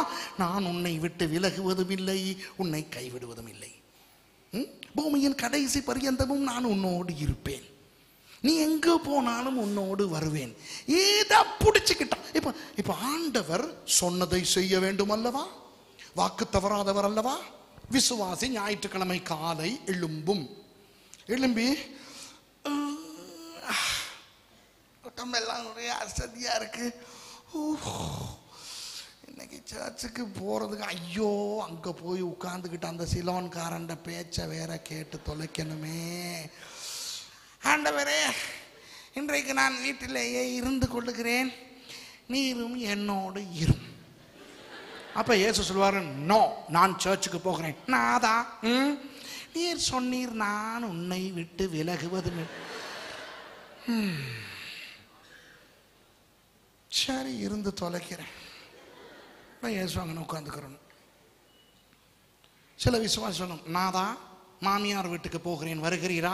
நான் வரமாட்டேன். அங்க நீர் சொன்னீர் பூமியின் கடைசி பரியந்தமும் உன்னோடே இருப்பேன். சரி, போய் தொலை. இந்த விசுவாசி எப்படி தெரியுமா? இயேசுவை கூட்டிக்கிட்டு இந்த கடவை சுத்தி திரியும். அப்படி அது போகும். பின்னால இயேசுவானவர் பரிதாபமா போவார். சிலுவையை தூக்கிக்கிட்டு கூட அவர் இவ்வளவு வேதனையா போனதில்லை. இந்த விசுவாசி பின்னால போற இயேசுவானவர் இருக்கிறாரே, ரொம்ப பாவம். என்னங்கதா? ஏன்னா அவர் ரொம்ப ஒரு ஸ்மார்ட்டான. பாருங்க, கல்யாணம் கட்டின ஆண்பிள்ளைகள் மட்டும் கையை தூக்கி காட்டுங்க பார்க்கலாம். இங்க பாருங்க, உங்களுக்கு எப்படி இருக்கும்? கைகளை உங்களுக்கு எப்படி இருக்கும்? எப்போ பார்த்தாலும் உங்க பொண்டாட்டி, இங்க வாங்க, இப்ப என்னோட நீங்க வாங்க. நான் ஏன் வரணும்? ஏன்? நீங்க தான் சொன்னீங்களே, இன்பத்திலும் துன்பத்திலும் வாழ்விலும் தாழ்விலும். இப்ப நீங்க போறீங்கன்னு வைங்க, இப்ப இப்ப இப்ப இப்ப போனா எங்க போகும்? இப்ப நம்ம ஆள் கூப்பிட்டுச்சுன்னா எனக்கு தெரியும் எங்க போகும்னா. அது கூப்பிடுற சில இடங்களுக்கு நான் போனா எனக்கு பைத்தியமே பிடிச்சிடும்.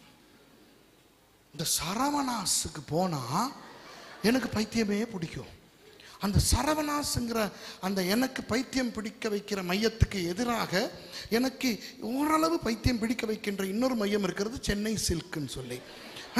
இப்போ நான் மாத்திரம் என் பொண்டாட்டி பின்னால் இப்படியே போனா ஒரு ரெண்டு வாரத்தில் நான் தனியா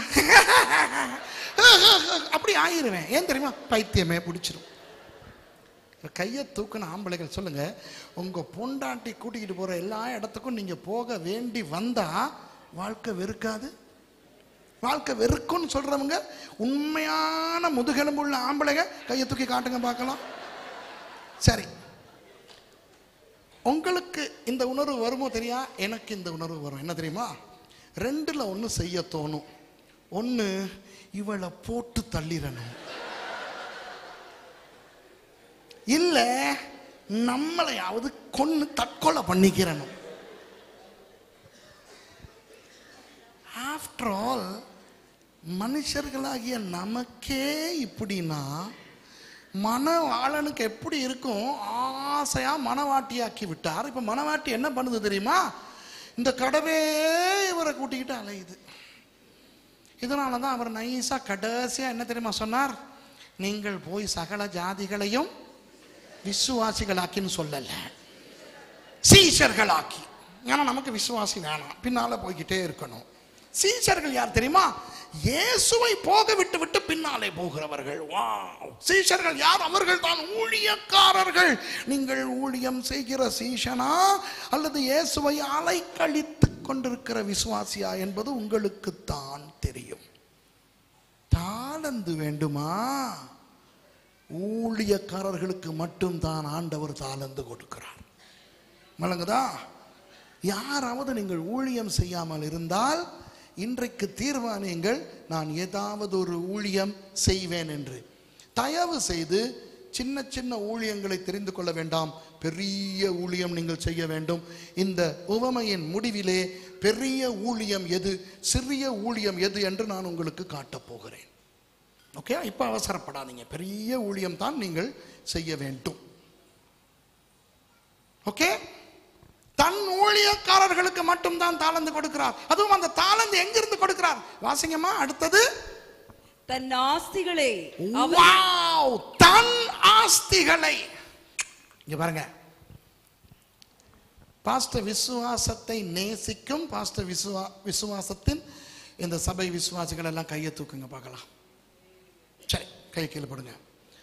அவர் பயன்படுத்துகிற ஒரு பொருள், பயன்படுத்துகிற ஒரு பொருள் அவர் உங்களுக்கு கொடுத்தால் அதை ஒரு பொக்கிஷம் போல எத்தனை பேர் எடுத்துக்கொள்வீர்கள்? இது இயற்கை. இப்போ அவர் போய் வாங்கி கொடுப்பது வேறு. ஆனால் அவர் பயன்படுத்துகிற அவருடைய ஒரு பொருளை கொடுத்தால், ஒரு முறை என்னுடைய ஒரு ஃபோன், ஒரு பாஸ்டர் என்னுடைய பழைய ஃபோன், அவர் சொல்றாரு, பாஸ்டர் நான் புதிய விலை உயர்ந்த பல மடங்கு விலை அதிகமான இந்த போனை நான் உங்களுக்கு தாரேன் பாக்ஸோட, எனக்கு நீங்க பயன்படுத்துற இந்த போனை தாரீங்க. நான் கேட்டேன், பாஸ்டர் இது பழசு, இது obsolete, இது அவுடேட்டட். அதுக்கு அந்த பாஸ்டர் என்ன தெரியுமா சொன்னாரு? பாஸ்டர் நீங்க பயன்படுத்தின அந்த போன் என் கைக்கு வந்தா எனக்கு ஆசை பாஸ்டர், ப்ளீஸ் தாங்க. எனக்கு சரியான சந்தோஷம், ஏன்னா பல மடங்கு பெருமதியான புதிய போன் கிடைக்கிறது. அப்ப இது என்ன என்றால் இதுதான் சென்டிமெண்ட். அப்போ நாம் நேசிக்கும் ஒரு தலைவர், ஒரு பெரியவர், அவர் பயன்படுத்தும் ஒரு பொருளை நமக்கு கொடுத்தால் அது எவ்வளவு ஒரு பெரிய ஒரு இன்பம், அது எவ்வளவு பெரிய ஒரு ஆசீர்வாதம். இந்த தாளந்து என்பது என்ன தெரியுமா? இந்த கிட்டார் அடிக்கிறது, ஆர்கன் அடிக்கிறது அதெல்லாம் கிடையாது. தன் ஆஸ்தியிலே இருந்து கொஞ்சத்தை எடுத்து ஆண்டவர் கொடுக்கிறார். வாவ் வாவ் வாவ், விளங்குதா? இப்போ ஊழியம் செய்கிறீர்களே, இது யாருடைய ஊழியம்? அவருடைய ஊழியம். உங்களுக்கு ஆண்டவர் கொடுத்திருக்கிற சகல ஆசீர்வாதங்களும் யாருடையது? அவருடையது. ஆகவே தனது ஊழியக்காரர்களுக்கு தனது ஆஸ்தியிலிருந்து கொடுக்கின்ற ஆசீர்வாதத்துக்கு பெயர் தான் என்ன? தாளந்து. ஓகே, இப்போ அடுத்த வசனத்துக்கு போலாமா? வாசிங்க. அவன் அவனுடைய திறமைக்கு தக்கதாக ஒருவரிடத்தில் 5 தாலந்தும் ஒருவரிடத்தில் 2 தாலந்தும் ஒருவரிடத்தில் 1 தாலந்துமாக கொடுத்து உடனே பிரயாணப்பட்டு போனான். ஓகே, கவனிங்க. நமக்கு ஒரு பிரச்சனை இருக்கிறது. ஆண்டவர் பாரபட்சம் இல்லாதவராம். ஆனால் உண்மையாக இன்று நம்மை பார்த்தால் கூட நமக்கு தெரிய வரும், ஒரு சிலருக்கு அதிகமான சில விஷயங்களையும் ஒரு சிலருக்கு குறைவான சில விஷயங்களையும் ஆண்டவர் கொடுக்கிறார். அப்படித்தானே? அப்போ நமக்கு ஒரு கேள்வி வருகிறது, ஏன் பாரபட்சம் இல்லாத தேவன் ஒருவனுக்கு 5 தாலந்தையும் ஒருவனுக்கு 2 தாளந்தையும் ஒருவனுக்கு 1 தாளந்தையும் கொடுக்கிறார். 8. மொத்தம் எத்தனை? 8. 5 2 7 7 3 8. அதை 9 ஆக்கி 3 3 3 தாளந்து கொடுத்திருக்கலாம். அல்லது 6 ஆக்கி எல்லாருக்கும் 2 2 2 கொடுத்திருக்கலாம்.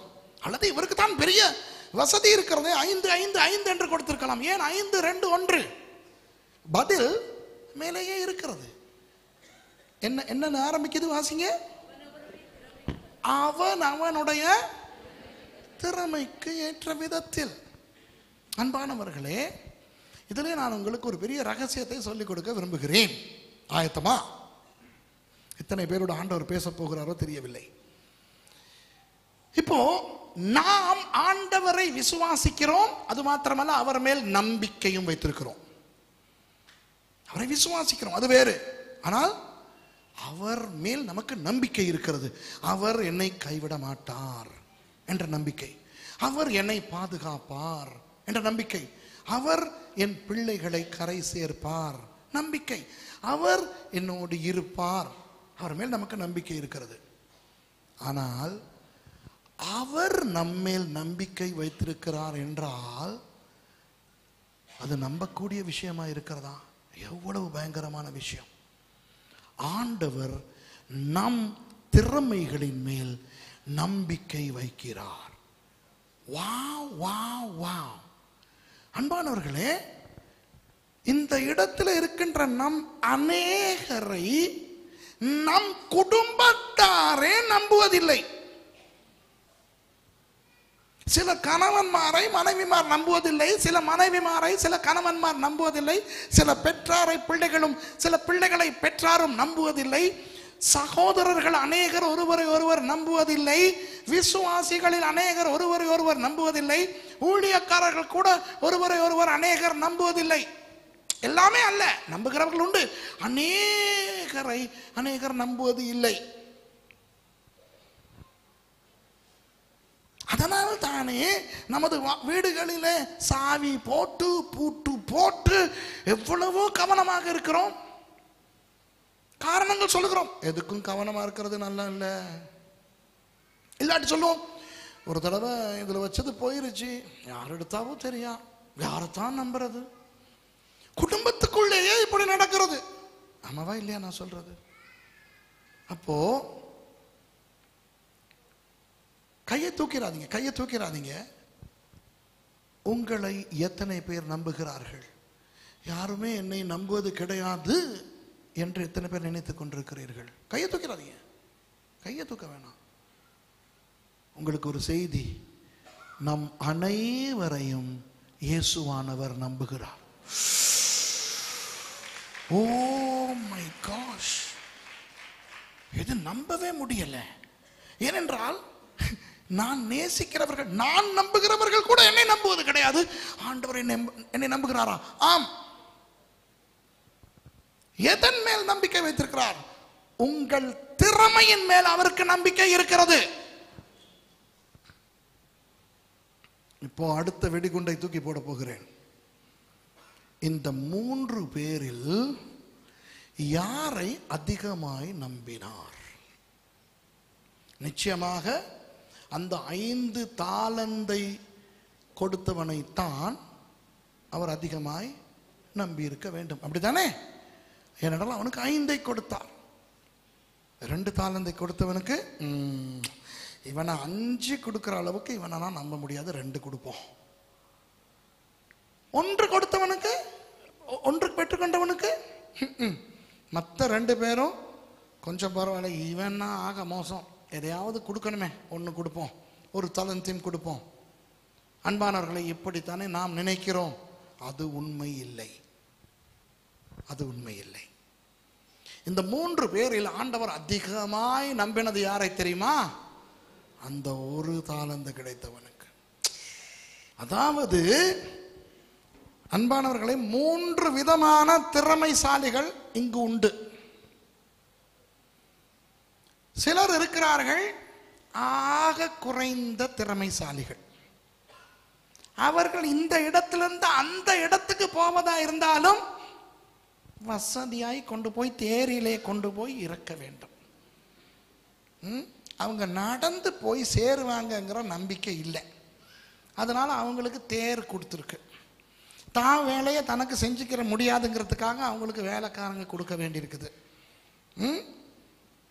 கண்ட இடத்துலையும் படுக்க முடியாது, அங்கே பிடிச்சிக்கிறோம், இங்கே இழுத்துக்கிறோம், அதனால வசதியாக கொடுக்க வேண்டியிருக்குது. ஆகவே யாருக்கு திறமை குறைவாய் இருக்கிறது என்று ஆண்டவர் நினைக்கிறாரோ அவர்களுக்கு அதிகமான உதவிகளை செய்து ஆண்டவர் வைப்பார். புரியுதா? இன்னொரு ஆளை பார்க்கிறார். இது அந்த மொத்த ஆள் அளவு திறமை குறைஞ்ச ஆள் இல்லை, இவர் கொஞ்சம் இவருக்கு 100 வருஷம் சம்பளம் கொடுக்க தேவையில்லை, 40 வருஷம் சம்பளம் கொடுத்தா இவர் அதை வச்சுக்கிட்டு விளையாட்டு காட்டுவார். கடைசி ஆளை பார்க்கிறார். வாவ், இவனுக்கு 100 வருஷ சம்பளமும் தேவையில்லை, 40 வருஷ சம்பளமும் தேவையில்லை, ஆக குறைவானதை கொடுப்போம். ஆண்டவரோட குறைவுங்கிறது எங்களுக்கு தாங்க முடியாத அளவு பெருசு இல்லை, அதனால அவர் ஒரு தாளந்தை கொடுக்கிறார். இவன் இதை வச்சுக்கிட்டு பெரிய ஜிம்னாஸ்டிக் காட்டுவான் என்கின்ற நம்பிக்கை. புரியுதா? இப்போ 2 விஷயங்கள் இருக்கின்றன, அதை நான் உங்களுக்கு சொல்ல வேண்டும். இந்த முதிர்ச்சி என்பது உண்மை, முதிர்ச்சி என்பது உண்மை. இப்போ பாருங்க, நான் ஊழியத்துக்கு முழு நேர ஊழியத்துக்கு 34 வருடங்கள் ஆகிவிட்டன. இன்னும் எனக்கு தெம்பு உடல் சக்தி இருக்கிறது. ஆனால் 34 வருடங்களுக்கு முன்பு இருந்த அளவு இல்லை. 34 வருடங்களுக்கு முன்பு நீங்க என்னைய பார்த்துருந்தீங்கன்னா உண்மையாவே 6 பேக், இப்போ family pack, single back, family pack. 34 வருடங்களுக்கு முன்பு நான் ஊழியத்தை ஆரம்பித்த பொழுது நான் நடந்து திரிந்து பிரீஃப் கேஸ் எல்லாம் அப்படி வச்சு மருந்து விற்கிறவனை போல நடித்து ஜனங்களை கூட்டி அவங்க சுவிசேஷம் அறிவித்து அவர்கள் என்னை கொல்ல துரத்தும் பொழுது ஓடி ஓடி அப்படி பல்ட்டி எல்லாம் அடித்து பயங்கர விளையாட்டெல்லாம் போட்டேன். இப்போ பல்ட்டி அடித்தா அங்கனே கிடப்பேன், இன்னும் முழுக்க அவுட் ஆகலை, ஆனால் அந்த அளவு இல்லை. அப்போ அதை ஒத்துக்கிறணுமா இல்லையா? அப்போ முன்பு நான் நடந்து திரிந்த அளவுக்கு இப்போ நடந்து திரிய முடியாது. இன்னும் 10 வருஷம் போனால் இப்போ இருக்கிற அந்த தெம்பு குறையும். இப்போ முன்பெல்லாம் நான் காரிலே நியூயார்க்கிலே காரை எடுத்தால் 1000 மைல், அதாவது 1600 கிலோமீட்டர் நான் ஸ்டாப் ஓடுவேன். கேஸ் நிரப்புறதுக்கு மட்டும் தான் நிப்பாட்டுவேன். பக்கத்தில் உட்காந்து மேசி எனக்கு காக்கா குருவி கதையெல்லாம் சொல்லிக்கிட்டு வரும், பாட்டு பாடிக்கிட்டு போவோம், பாட்டெல்லாம் ஏற்றும். ஒரு 14 மணி நேரத்தில் 1600 கிலோமீட்டர் போய் சேர்ந்துருவேன் அந்த காலத்தில். இப்போ 14 கிலோமீட்டர் போகிறதுக்கு 1600 மணி நேரம் தேவைப்படுது. கொஞ்சம் ஸ்டியரிங்கில் கொஞ்சம் தூரம் போனால் அப்படியே சுற்றிக்கிட்டு வரும். அது இயற்கையா இல்லையா? இது இயற்கையா இல்லையா? அது வேறு. ஆகவே ஆண்டவர் ஒரு மனிதனுடைய இயலாமையின் நிமித்தம் அல்லது அவனுடைய முதிர்ச்சியின் நிமித்தம் அவனுக்கு ஆசீர்வாதங்களை மாற்றி மாற்றி கொடுப்பது அவசியம். முந்தி அந்த காலத்தில் பஸ் ஸ்டாண்டில் சும்மா படுத்து கிடந்துட்டு அடுத்த நாள் எழும்பும்போது ஃப்ரெஷ் ஆஸ் அ ஃப்ளவர். இப்போ அப்படியெல்லாம் படுத்துட்டு எழும்புனா அங்கே இங்கே நிற்கிது.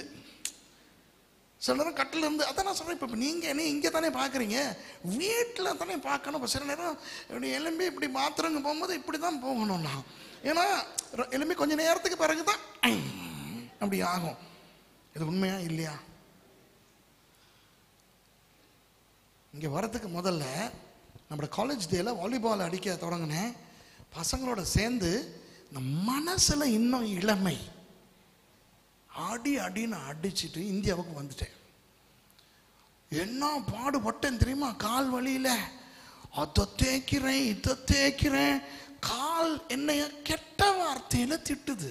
அடே, எனக்கு இத்தனை வயசு ஆயிருச்சுடா. நான் அதை உங்களுக்கு சொல்ல விருப்பம் இல்லை, அது எத்தனை வயசுன்னு சொல்லிச்சின்னு. நீங்கள் நினைக்கிற மாதிரி நினச்சிக்கிறீங்க இன்னும் 28 தான்ட்டு. அது சொல்லுது. யோ, நீ அந்த கால என்ன நினைக்காத, இப்ப பாரு எனக்கு எவ்வளவு வருத்தம்.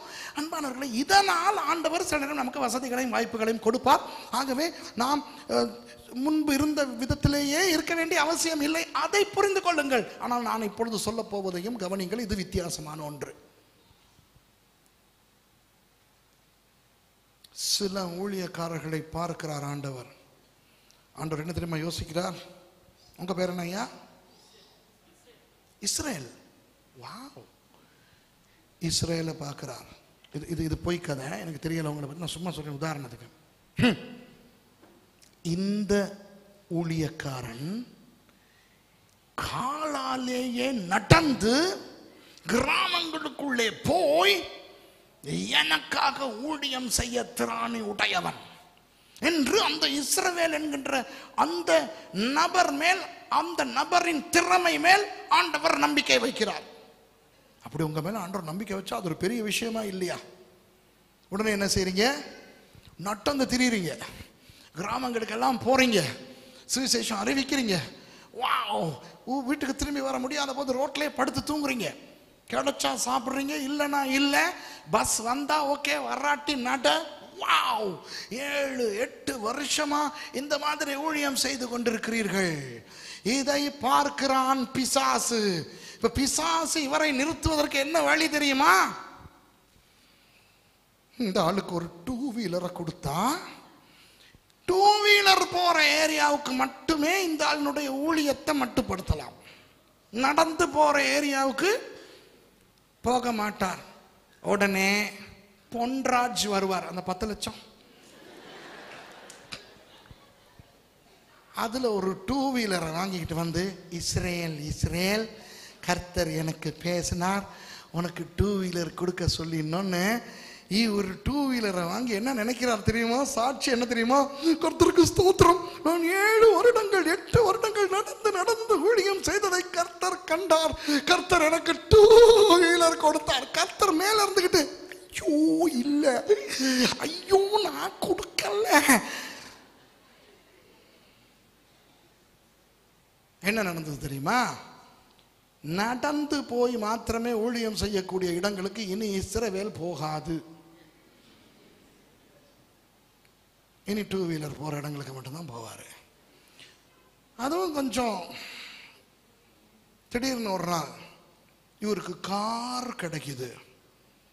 இவருடைய சாட்சி, கர்த்தர் கார் கொடுத்து விட்டா. அப்ப காபிரியல் கேட்பான் கர்த்தர் கிட்ட, நாதான் நீர் இவ்வளவு அப்செட் ஆகிறீர் என்றால் ஏன் நீர் தானே கார் கொடுத்தீர்? ஏன் கொடுத்தேன் தெரியுமா காபி? காபிரியல ஷார்ட்டா காபின்னு தானே கூப்பிடணும். நீங்க கல்யாணம் கட்டிட்டீங்களா? இல்லை, இது தீர்க்க தரிசனம், கட்டினதுக்கு பிறகு நடக்க போற தீர்க்க தரிசனம். அந்த இஸ்ரவேலுட்டு பொண்டாட்டியை பாருப்பா, காலையில இருந்து அந்தி வரைக்கும் அந்த பொம்பளை அழுது அழுது அழுது இப்படி ஜெபிக்குது. எப்படி? என் கணவன் 2 வீலரை வைத்துக்கொண்டு அவதிப்படுவதை நீர் பார்க்கவில்லையா? அந்த மனுஷனுக்கு ஒரு காரை கொடும்.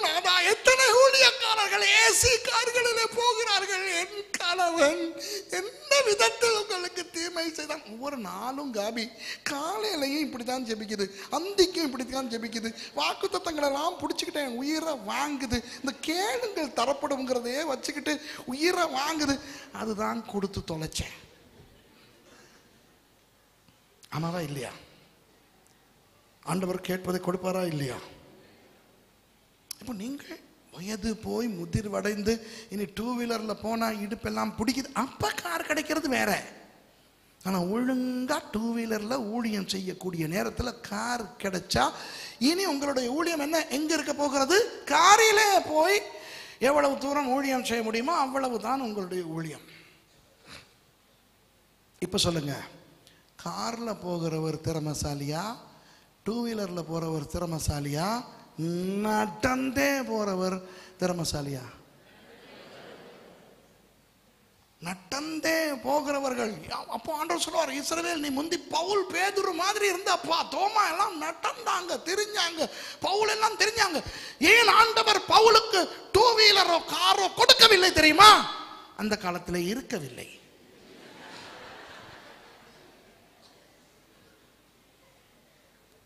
நான் என்ன சொல்லுகிறேன் என்றால், அன்பானவர்களே, நமது திறமையின் மேல் ஆண்டவர் நம்பிக்கை வைத்து யாருக்கு குறைவாய் கொடுக்கிறாரோ அவர்களுடைய திறமையின் மேல் அவர் அதிக நம்பிக்கை வைத்திருக்கிறார்.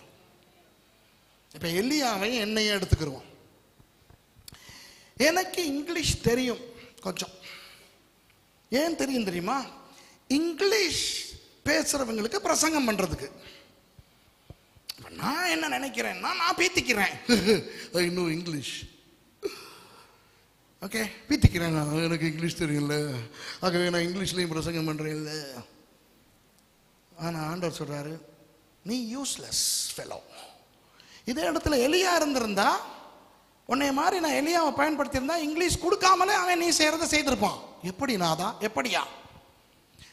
சீதோனில் இருக்கிற ஷஹேஃபாத்துக்கு போகிறார் எலியா. அங்க ஒரு பொம்பளை விறகு புறக்கிக்கிட்டு இருக்குது. எதுக்கு தெரியுமா?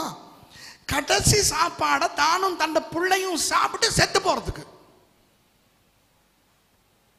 அப்படிப்பட்ட ஒரு பொம்பளை, ஒரு தமிழ் பொம்பளை, நல்லா கேட்டுக்கிறேங்க, ஒரு தமிழ் பொம்பளை அந்த மாதிரி ஒரு வாழ்க்கையின் விளிம்புக்கள் வந்து தானும் தன் பிள்ளையும் கடைசி சாப்பாட்டை சாப்பிட்டு செத்து போகக்கூடிய நிலையில் விறகு புறக்கிக்கிட்டு இருக்கிறான்.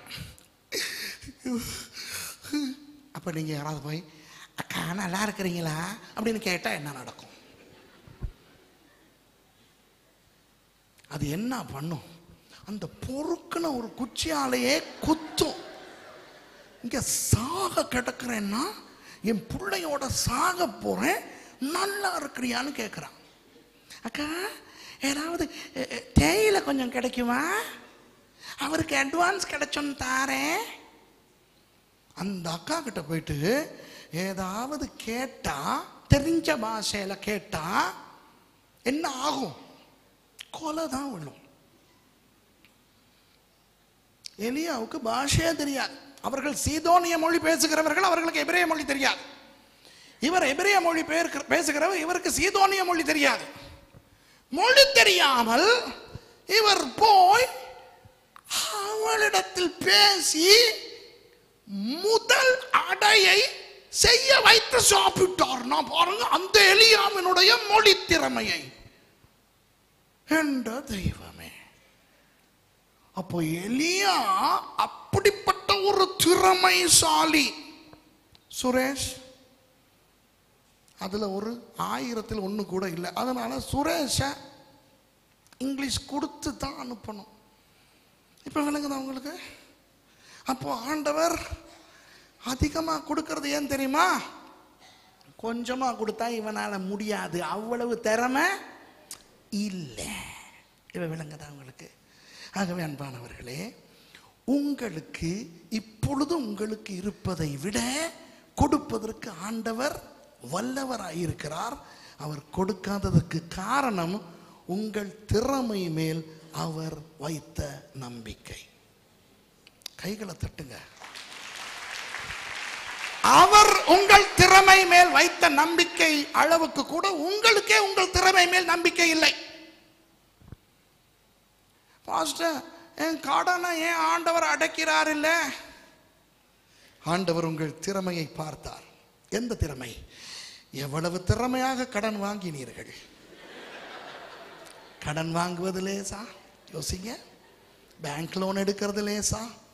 எவ்வளவு ஜில்மால் பண்ணணும், எவ்வளவு புல்டா போண்டா உடனும். ஒரு ஆள்கிட்ட கடன் வாங்குறதோ, பேங்க்ல கடன் வாங்குறதோ லேசான காரியமா? அதை செய்தீர்கள் அல்லவா? அந்த திறமையின் மேல் நான் நம்பிக்கை வைத்திருக்கிறபடினால், எங்க என் பிள்ளை நீயே அழகா அந்த கடனை கட்டு பார்ப்போம் என்று உங்கள் திறமை மேல் அவர் நம்பிக்கை வைத்து நீங்கள் கடனை கட்டி முடிக்கும் வரை காத்திருக்கிறார். சீரியஸா தான் சொல்றேன், ஜோக் மாதிரி. என்னிடத்துல ஒரு பாஸ்டர் வந்தார் அன்றைக்கு. அவருடைய பிள்ளைக்கு பயங்கர ஒரு வியாதி. அந்த வியாதியோடு அந்த பாஸ்டர் ஊழியம் செய்கிற விதத்தை நானே கண்டு வியந்திருக்கிறேன். எனக்கு தெரியும், அந்த பாஸ்டருடைய நிலையில் நான் இருந்தால் அந்த பாஸ்டரை போல நான் ஊழியம் செய்ய மாட்டேன் என்று எனக்கு தெரியும். அந்த பாஸ்டர் என்னிடத்துல வந்தார். வந்து சொன்னார், பாஸ்டர் உங்களுக்கு நிறையா கிருபை இருக்குது, நீங்கள் நிறைய பேருக்கு ஜெபிச்சு நிறைய பேர் சுகம் அடைகிறாங்க, ஏன் என் பிள்ளைக்காக நீங்கள் ஜெபிச்சு அவளை எழுப்ப முடியாதுன்னு கேட்டார். நான் சொன்னேன், தம்பி உன் பிள்ளைய எழுப்ப சொல்லி நான் ஜெபிக்கிறதே இல்லை.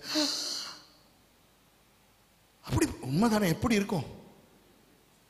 நான் சொன்னேன், ஏன் தெரியுமா தம்பி, இந்த பிள்ளையை உண்டாக்கினவர் கர்த்தர்.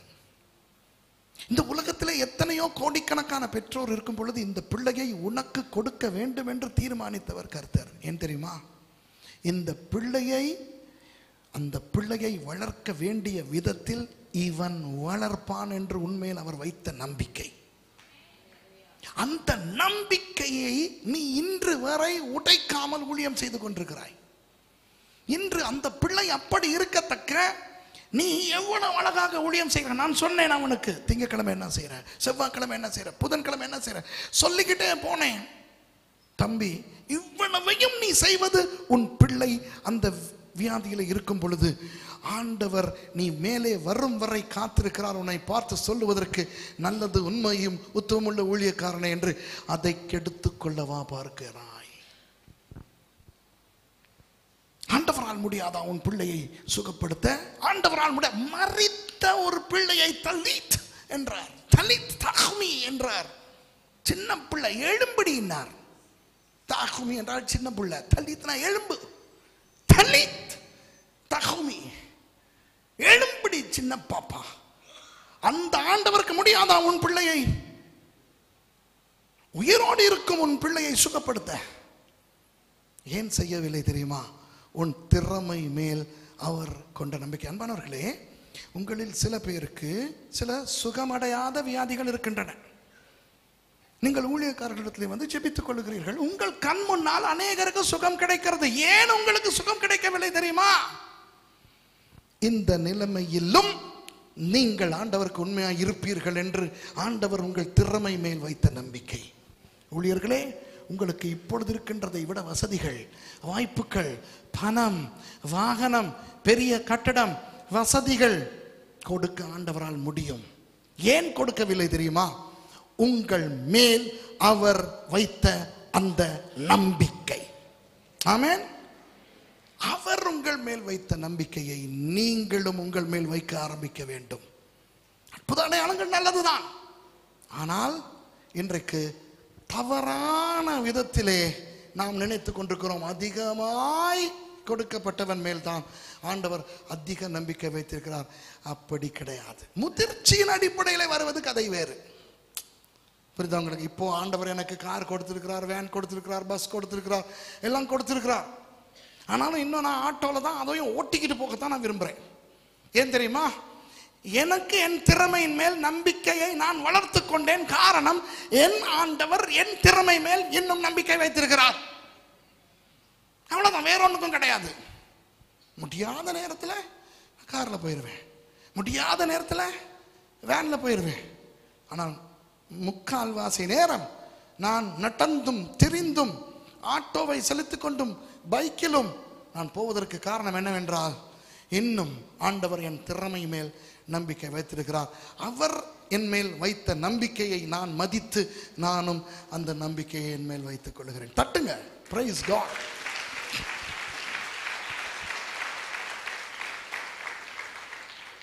புரியுதா உங்களுக்கு? இப்போ அடுத்த வசனத்தை வாசிப்போம். 5 தாலந்தை வாங்கினவன் போய் அவைகளை கொண்டு வியாபாரம் பண்ணி வேறு 5 தாலந்தை சம்பாதித்தான். அடுத்த வசனம். அப்படியே 2 தாலந்தை வாங்கினவனும் வேறு 2 தாலந்தை சம்பாதித்தான். ஒரு கவனிங்க, இந்த 5 தாலந்தை வாங்கினவனும் 2 தாலந்தை வாங்கினவனும் நல்ல ஊழியக்காரர்கள். ஏன் தெரியுமா? அவர்களுக்கு நான் என்ன சொல்லுவேன் என்றால், they were kingdom minded servants. ராஜ்யத்தின் சிந்தனை உடையவர்கள். அவர்களுக்கு தெரியும். நல்ல கவனிங்க, ஒரு ரகசியத்தை உங்களுக்கு நான் சொல்லுகிறேன். இந்த வசனத்திலே, இந்த உவமையிலே அந்த எஜமான் இவர்களுக்கு 5, 2, 1 தாலந்தை கொடுத்து விட்டு எதுவும் சொன்னாரா அல்லது சொல்லாமல் புறப்பட்டு போனாரா? எதுவுமே சொல்லவில்லை. அவர் இப்படி சொன்னாரா, யோ இதை வைத்து வியாபாரம் பண்ணுங்கள் சொன்னாரா? இல்லை. இதிலே எனக்கு வருமானம் சம்பாதித்து வையுங்கள் சொன்னாரா? இல்லை. கொடுத்து விட்டு இவர் போய்விட்டார். என்ன அர்த்தம்? இதை வைத்து நீங்கள் எதுவுமே எனக்கு சம்பாதித்து கொடுக்க தேவையில்லை என்ற அர்த்தம். ஏனென்றால் அவருக்கு நிறைய இருக்கிறது. நான் உங்களுக்கு இதை பரிசாய் கொடுத்து விட்டேன். அப்போ நீங்க கேட்கலாம், இல்லையே கணக்கு கேட்டாரே. இது அடுத்த பிரச்சனை. நம்ம நினைக்கிறது என்ன தெரியுமா? எங்கே அவர்கள், வாருங்கள் கணக்கு காட்டுங்கள். அப்படி இல்லை. இப்ப நீங்க யாருக்காவது ஒரு பொருளை வாங்கி கொடுக்குறீங்க, கொஞ்ச நாளுக்கு பிறகு அந்த நம்பரை காண்றீங்க. நீங்க கேட்குறீங்க, அந்த நான் கொடுத்த பிரசன்ட் பிரயோஜனமா இருக்கா, இன்னும் பயன்படுத்துறீங்களா அப்படின்னு நீங்க கேட்குறீங்க. ஏன் கேட்குறீங்க? கணக்கு கேட்கவில்லை. நீங்கள் சும்மா நட்பின் அடிப்படையில் கேட்கிறீர்கள். அந்த நான் உங்களுக்கு கொடுத்தது பிரயோஜனமா இருக்கிறதா அப்படி நம்ம கேட்போம்ல சில நேரம். இவர் வெகு காலத்துக்கு பிறகு வந்தவர் இந்த ஊழியக்காரர்களை பார்த்து கேட்கிறார், எப்படிடா நான் கொடுத்த காசை என்ஜாய் பண்றீங்களா, நல்லா என்ஜாய் பண்றீங்களா? அதுதான் கணக்கு கேட்டது. நான் நினைக்கின்ற விதத்தில் கணக்கு ஒப்புவி அது அல்ல. அப்படியானால் அவர் போகும்பொழுது சொல்லிவிட்டு போயிருக்க வேண்டும். புரிகிறதா? அப்படி இருக்க இந்த இரண்டு பேரும் அதை கொண்டு போய் வியாபாரம் பண்ணி வர்த்திக்க பண்ணினார்கள் என்றால் என்னத்தை காட்டுகிறது?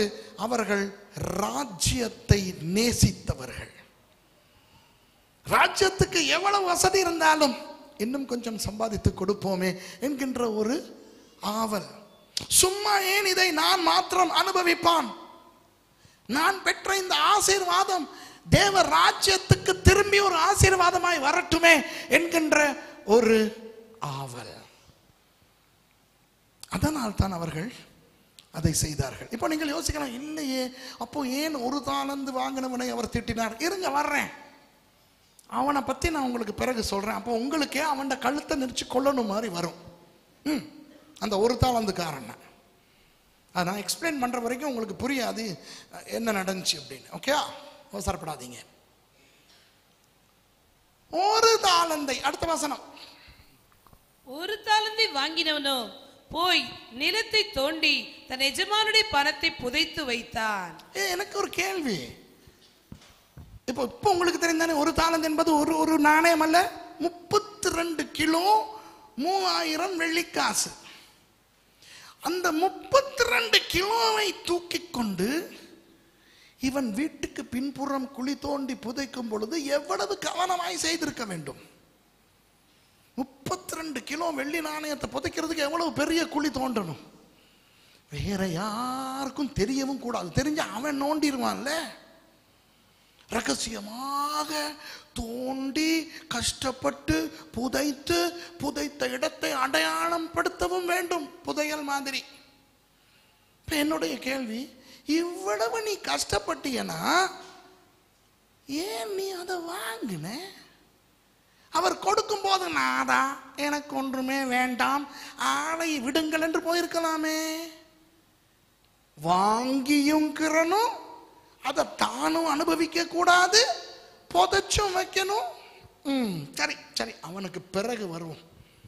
அடுத்த வசனத்தை வாசிங்க. வெகு காலத்துக்கு பிறகு, வெகு காலம் ஆன பின்பு அந்த ஊழியக்காரருடைய எஜமான் திரும்பி வந்து அவர்களிடத்தில் கணக்கு கேட்டான். கணக்கு கேட்டார்னா இப்ப விளங்குது தானே? சும்மா ஃப்ரெண்ட்லியா கேட்கிறார், என்னப்பா செஞ்சீங்க அப்படின்ட்டு. அப்பொழுது 5 தாலந்தை வாங்கினவன் வேறு 5 தாலந்தை கொண்டு வந்து, ஆண்டவனே 5 தாலந்தை என்னிடத்தில் ஒப்புவித்தீரே, அவைகளை கொண்டு இதோ வேறு 5 தாலந்தை சம்பாதித்தேன் என்றான். கவனிங்க, அப்போ இவருக்கு சந்தோஷம் வந்து விட்டது. 3 காரியங்கள் சொல்ல போகிறார். வாசிங்க. அவனுடைய எஜமான் அவனை நோக்கி, நம்பர் 1, முதலாவது, நல்லது உத்தமமும் உண்மையுமுள்ள ஊழியக்காரனே. முதலாவது என்ன? நல்லது, வண்டர்ஃபுல், டோவ், நல்லது, உண்மையும் உத்தமம் உள்ள ஊழியக்காரனே. அன்பானவர்களே, நாம் பரலோகத்துக்கு போன பிறகு இந்த வார்த்தை நம் நாதராகிய இயேசுவானவரின் வாயிலிருந்து நம்மை குறித்து வந்தால் அது எவ்வளவு மகிழ்ச்சியா இருக்கும். யோசித்து பாருங்கள். இதை விட நமக்கு என்ன வேண்டும்? நல்லது, உண்மையும் உத்தமம் உள்ள ஊழியக்காரனே என்று நம்மை பார்த்து அவர் சொல்லுவதை விட பட்டம் பெருமதியா, பதவி பெருமதியா, என்ன பெருமதி? விளங்குதா? மனிதர்கள் இன்று நம்மை மதிப்பார்கள், நாளை நம்மை தூக்கி எறிந்து விடுவார்கள். இன்று மதிக்காதவர்கள் நாளை நம்மை மதிப்பார்கள். மனிதனுடைய மதிப்பு அது நிலையற்றது.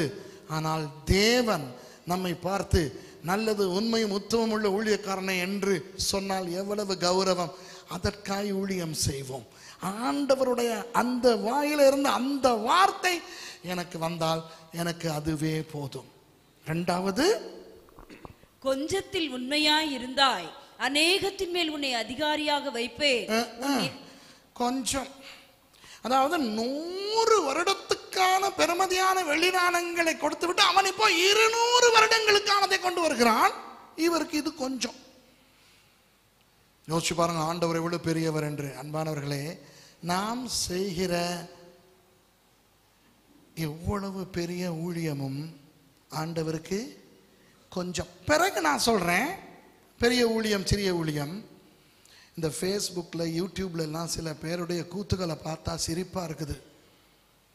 ஃபேஸ்புக்கில் எடுத்து போடுவாங்க, 100 பேருக்கு ஞானஸ்நானம் கொடுத்தேன், அதுக்கு லைக் அடிக்கிறதுக்கு 400 பேர். இப்போ என்னுடைய சபையிலே 7000 பேர் வருகிறார்கள். ஹா ஹா ஹா. ஒருவேளை பேதுருக்கு இது தெரிஞ்சா அவர் யோசிப்பாரு, அவ்வளவுதானா? நான் பிரசங்கம் பிராக்டிஸுக்காக பண்ணினேனே, பிராக்டிஸுக்காக. அப்போஸ்தலர் 2ல் அதை கேட்டு 3000 பேர் ரசிக்கப்பட்டான். என்ற 2வது பிரசங்கம் 5000 பேர் ரசிக்கப்பட்டான். என்ற 3வது பிரசங்கம் லூக்கா எத்தனைன்னு கூட எழுதாம நிறையான்னு சொல்லிட்டார். என்ன என்றதுக்கு டைம் இருக்கல. இவர் 50 பேருக்கு பிரசங்கம் பண்ணிட்டாருன்ட்டு இவர் ஃபேஸ்புக்கில் எல்லாம் போடுறார். வெக்கமா இருக்குமா இல்லையா? எனக்குதா நம்ம என்ன பெருசா சாதிச்சிட்டோம்? அன்பானவர்களே, ஆண்டவருடைய பார்வையில் நம்ம ஒன்றும் பெரிய கொக்குகள் கொம்புகள் கிடையாது. இல்லைங்கதா? நம்ம எல்லாம் நினைச்சாலும் பவுல் அடியார் மாதிரி வரவும் முடியாது, பேதுரு மாதிரி வரவும் முடியாது. அதெல்லாம் நினைக்கவே வேண்டாம். புரியுதா உங்களுக்கு? கொஞ்சத்தில் உண்மையாயிருந்தாய். இப்போ சபை எடுத்துக்கொள்ளப்பட்ட பிறகுதான் ஆண்டவர் இது நடக்கிறது என்று முதல்வே சொன்னேன். அதிகமானவற்றில் அநேகத்தின் மேல் உன்னை அதிகாரியாய் வைப்பேன். 3வது பாருங்கள். 3வது, 2 தாலந்தை வாங்கினவன் இல்லம்மா இல்ல, உன் எஜமானுடைய சந்தோஷத்துக்குள் பிரவேசி என்றார். உன் எஜமானுடைய சந்தோஷத்துக்குள் பிரவேசி. இப்போ இந்த இடத்துல யார் சந்தோஷப்பட்டிருக்கிறது? எஜமான். இந்த ஊழியக்காரன் என்ன செய்திருக்கிறான் தெரியுமா? தன்னை சந்தோஷப்படுத்தவில்லை, தன்னை சூழ இருக்கிறவர்களை சந்தோஷப்படுத்தவில்லை, தன் எஜமானாகிய கிறிஸ்துவை சந்தோஷப்படுத்தினான். அன்பானவர்களே, ஒவ்வொரு சீஷனுக்கும், ஒவ்வொரு கிறிஸ்தவனுக்கும், ஒவ்வொரு ஊழியக்காரனுக்கும் முக்கியமான ஒரே எண்ணம் எதுவாக இருக்க வேண்டும் தெரியுமா? ஆண்டவரை சந்தோஷப்படுத்துவது. என்னை நான் சந்தோஷப்படுத்திக் கொண்டிருக்க கூடாது, என்னை சூழ இருக்கிறவர்களை நான் சந்தோஷப்படுத்த கூடாது. ஆண்டவர் ஒருவரையே சந்தோஷப்படுத்த வேண்டும். இப்போ இந்த வியாபாரம் செய்கிறவர்கள் கையை தூக்கி காட்டுங்க. சின்ன ஒரு வட வியாபாரமா இருக்கட்டும், கடை வியாபாரமா இருக்கட்டும், பெரிய வியாபாரமா இருக்கட்டும், வியாபாரம் செய்கிறவர்கள் கையை தூக்கி காட்டுங்க. சரி, இந்த வியாபாரம் செய்கிறவர்கள் எவ்வளவு கஷ்டப்பட வேண்டும்? ஓகே, கையை கீழே போடுங்க. சில நேரம் தூங்காத இரவுகள், நேரத்துக்கு சாப்பிட முடியாது. அப்போ ஆனால் நீங்கள் யாருமே 20 வருட சம்பளத்துக்கு பெருமதியான வியாபாரம் செய்கிறவர்கள் இருக்கிறீர்களா? நிச்சயமா இருக்காது. அப்போ அவன் 20 வருடங்களுக்கு பெருமதியான சம்பள பணமாகிய அவ்வளவு பெரிய தொகையை வைத்து வியாபாரம் பண்ணினவன் எவ்வளவு களைத்து போய் காணப்படுவான், எவ்வளவு கஷ்டப்பட்டிருப்பான். அப்போ இப்போ அவனுடைய நிலை என்ன தெரியுமா? அப்பா, எஜமான் வந்து விட்டார், இதெல்லாம் கொண்டு போய் அவருக்கு கொடுத்துட்டு வீட்டுக்கு போய் நல்லா குளிச்சுட்டு அப்படி அக்கடான்னு விழுந்து ஒரு நல்ல தூக்கம் தூங்கணும். தூங்கி ரொம்ப நாளாச்சு. இப்படி ஒரு ஃபீலிங் வருமா வராதா? சொல்றேன், நமக்கு ஒவ்வொரு நாளும் இப்படி ஒழுங்கா தூங்காம சாப்பிடாம உழைச்சி உழைச்சி உழைச்சி திடீர்னு நாளைக்கு ஒண்ணுமே இல்லைங்கும் போது எவ்வளவு சந்தோஷமா இருக்கும். அப்பா நாளைக்கு நேரத்துக்கு எழும்ப தேவையில்லை, நல்லா தானா முழிப்பு வர்ற வரைக்கும் தூங்கலாம், அப்படி ஒரு ஃபீலிங் வரும்ல. அந்த உணர்விலே தான் இவன் வந்து சொல்லுகிறான், இதோ நாதா 5 கொடுத்தீரே 15,000 வெள்ளிக்காசு, இதோ 30,000 கொண்டு வந்திருக்கிறேன், இதோ நாதா என் வேலை முடித்து விட்டது. எஜமான் என்ன சொல்கிறார் தெரியுமா? தம்பி, நீ சந்தோஷப்பட முடியாத களைப்பில் இருக்கிறாய், ஆனால் நான் சந்தோஷமா இருக்கிறேன், என் சந்தோஷத்துக்குள் நீ பிரவேசி. ஆண்டவருடைய சந்தோஷத்துக்குள் நம்மை ஆண்டவர் கொண்டு போகிறார் என்றால் அந்த சந்தோஷத்துக்கு இணையான ஒரு சந்தோஷம் உலகத்திலே உண்டா? நல்லது, உண்மை, உத்தமம் உள்ள ஊழியக்காரனே, கொஞ்சத்தில் உண்மையாயிருந்தாய் உன்னை அநேகத்தின் மேல் அதிகாரியாக்குவேன், உன் எஜமானுடைய சந்தோஷத்தில் பிரவேசி. இதை எஜமான் அந்த 10 தாலந்து கொண்டு வந்தவனுக்கு சொல்லும் பொழுது பின்னாலே இருந்து பார்த்து கொண்டிருக்கிறவர் யார்? 4 தாலந்து வைத்திருக்கிறவர். அவர் யோசிப்பார், 10 கொண்டு போனவனுக்கு அவ்வளவு பாராட்டு, நமக்கும் வரும் ஒரு பாராட்டு, ஆனால் அந்த அளவுக்கு வராது. ஏன்னா நம்ம 6,000 வெள்ளிக்காசு தான் கிடைச்சது, 12,000 தான் கொண்டு வந்திருக்கோம். அவரு ஒரு 30,000 கொண்டு வந்திருக்கிறோம், நான் 12,000 தான் கொண்டு வந்திருக்கிறேன். பரவாயில்ல, சரி நீ நான் தான் வாசிங்க. 2 தாலந்து கிடைச்சவன் என்ன சொல்றான்? 2 தாலந்தை வாங்கினவன் வந்து, ஆண்டவனே 2 தாலந்தை என்னிடத்தில் ஒப்புவித்தீரே, அவைகளை கொண்டு இதோ வேறு 2 தாலந்தை சம்பாதித்தேன் என்றான். அவனை பார்த்து எஜமான் என்ன சொல்லுகிறார்? வாசிங்க. அவனுடைய எஜமான் அவனை நோக்கி, 1 நல்லது உத்தமம் உண்மையுள்ள ஊழியக்காரனே, 2 கொஞ்சத்திலே உண்மையா இருந்தாய், அநேகத்தின் மேல் உன்னை அதிகாரியாக வைப்பேன், 3 உன் எஜமானுடைய சந்தோஷத்தில் பிரவேசி என்றார். அந்த 5 தாலந்தை பெற்றுக்கொண்டவனுக்கு சொன்னதையே இந்த 2 தாலந்தை பெற்றுக்கொண்டவனுக்கும் சொல்லுகிறார். இப்ப சொல்லுங்க, 5 தாலந்து கிடைத்து 10 தாலந்து ஆக்கின ஊழியம் பெரிய ஊழியமா? 2 தாலந்து பெற்று 4 தாலந்து ஆக்கினது பெரிய ஊழியமா? அல்லது இந்த 2மே ஒரே அளவு பெரிய ஊழியங்களா? சொல்லுங்க. இப்ப விளங்குதா? அன்பானவர்களே, தேவனுடைய ராஜ்யத்திலே பெரிய ஊழியம் சிறிய ஊழியம் என்று ஒன்று இல்லை. எல்லா ஊழியங்களும் பெரிய ஊழியங்கள் மட்டுமே. பெரிய ஊழியக்காரன் சிறிய ஊழியக்காரன் என்று இல்லை. மூத்த ஊழியக்காரன் இளைய ஊழியக்காரன் என்று உண்டு. ஆசிரியன் மாணவன் என்று உண்டு. குரு சீஷன் என்று உண்டு. ஆனால் குருவின் ஊழியமும் சீஷனின் ஊழியமும் ஒரே அளவு பெறுமதியானவை. மூத்த ஊழியக்காரருடைய ஊழியமும் இளைய ஊழியக்காரருடைய ஊழியமும் ஒரே அளவு பெறுமதியானவை. நான் பிரசங்கித்துக் கொண்டிருக்கும் பொழுது இந்த பிரசங்க ஊழியம் எவ்வளவு முக்கியமோ அதே அளவு முக்கியம் இந்த தண்ணீரை இங்கு கொண்டு வைத்த அந்த சகோதரியினுடைய ஊழியம்.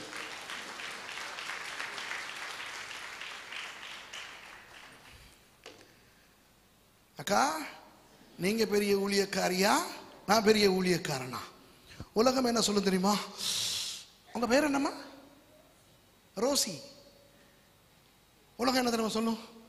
ரோசி, நீ ஆஃப்டர் ஆல் ஒரு பொம்பளை புள்ள, நீ ஆஃப்டர் ஆல் அந்த தண்ணியை கொண்டு போய் மேடையில் வைக்கிறதுக்கு தான் மேடைக்கு போற. ஆனால் பாஸ்டர் சுரேஷ் அவர் அப்படி. இது உலகம். ஆண்டவர் என்னையும் ரோசியையும் பார்த்து என்ன சொல்கிறார் தெரியுமா? நல்லது உண்மையும் உத்தமம் உள்ள ஊழியக்காரனே, ஊழியக்காரியே, கொஞ்சத்தில் உண்மையாயிருந்தாய், தண்ணீருக்கு நீ உண்மையாயிருந்தாய், வார்த்தைக்கு சுரேஷ் உண்மையாயிருந்தான், அநேகத்தின் மேல் அதிகாரியாய் வைப்பேன். பரலோகத்தில் நிறைய தண்ணி கிளாஸ் வைக்க வேண்டி வரும்னு நினைக்கிறேன். கவனிங்க, மூன்றாவது உங்களுக்கும் எனக்கும் சொல்லுகிறார், உன் எஜமானனுடைய சந்தோஷத்திலே பிரவேசி. இப்ப சொல்லுங்க, ஆண்டவருடைய ஊழியம் எல்லாமே பெரிய ஊழியம். ஆகவே நீங்கள் நாட்காலி அடுக்குகிற ஊழியம் செய்யுங்கள், பெரிய ஊழியம். கேமரா ஊழியம் செய்யுங்கள், சவுண்ட் ஊழியம் செய்யுங்கள், மொழிபெயர்க்கிற ஊழியம் செய்யுங்கள், கீபோர்டு வாசிக்கிற ஊழியம் செய்யுங்கள், சுவிசேஷ ஊழியம் செய்யுங்கள், ஜெப ஊழியம் செய்யுங்கள், ஓய்வு நாள் பாடசாலை கற்றுக் கொடுக்கிற ஊழியம் செய்யுங்கள்.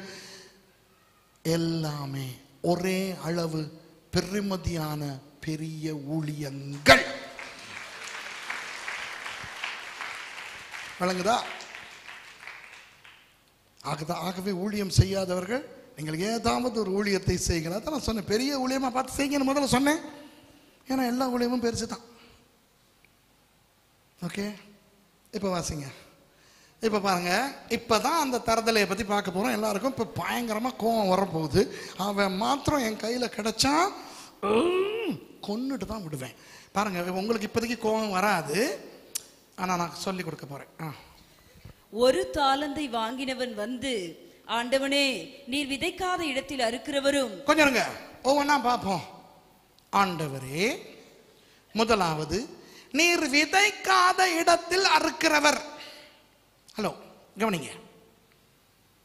நான் விதைக்காத இடத்துல அறுக்கிறதுக்கு இருக்குன்னா அதுக்கு அர்த்தம் என்ன தெரியுமா? எவனோ விதைச்சிருக்கிறான். எவனோ விதைத்ததை அறுக்கிறவனுக்கு என்ன பேர்? திருடன். இவன் தன்னுடைய எஜமானை பார்த்து என்ன தெரியுமா சொல்லுகிறான்? திருடன். அங்களை எனக்கு தெரியாத, எங்கிருந்து இவ்வளவு பணம்? விதைக்காததெல்லாம் அறுத்து அறுத்து ஒவ்வொருத்தனுக்கு ஆப்பு வச்சு வச்சு சம்பாதிச்சது இல்ல, நீங்க ஒரு திருடன். தெய்வமே. இரண்டாவது, தெளிக்காத இடத்தில் சேர்க்கிறவருமான. தெளிக்காத இடத்தில் சேர்க்கிறது எப்படின்னா, இவர் தெளிக்கலையா, இப்படி வந்து நின்று அவன் அங்கிட்டு பார்த்துக்கிட்டு இருக்கும்போது கபடன் கபடன். ஆண்டவரே, நீர் திருடன். இரண்டாவது கபடன். ஐயோ, முதல்ல என்ன தெரியுமா சொல்லுது வசனம்? தன் ஆஸ்தியில் கொடுத்தது. தன் ஆஸ்தியில் கொடுத்ததை வாங்கின இந்த தருதலை சொல்லுகிறான், நீர் திருடினதை வைத்திருக்கிறீர், கபடாய் சம்பாதித்து வைத்திருக்கிறீர். கோபம் வருமா வராதா? இதெல்லாம் விடுங்க. அடுத்தது என்ன சொல்றான்னு பாருங்க. வாசிங்க. கடினமுள்ள மனுஷன் என்று தெய்வமே, கடினமுள்ள மனுஷனா? சும்மா பயணம் போயிருக்கலாம், சும்மா இருக்கிற 3 பேரை கூப்பிட்டு இந்தாங்கடி வச்சுக்கிறங்கடி, 20 வருஷம் சம்பளம் கிடைச்சவர் சொல்றாரு, உமக்கு கடினம். நீர் கடினம். கடினம்னா என்ன? உமக்கு இருதயமே இல்லை, உமக்கு புரிந்துணர்வே இல்லை, உமக்கு கருணையே இல்லை, உமக்கு கிருபையே இல்லை. இவருக்கு எப்படி இருக்கும் யோசிங்க, எப்படி இருக்கும்? அடுத்தது அதோட விட்டானா பையன்? பாருங்க. ஆகையால் நான் பயந்து. ஐயோ, நான் பயந்து, எனக்கு பேடி, பயந்துட்டேன். இவர் இவ்வளவு நல்லவர்.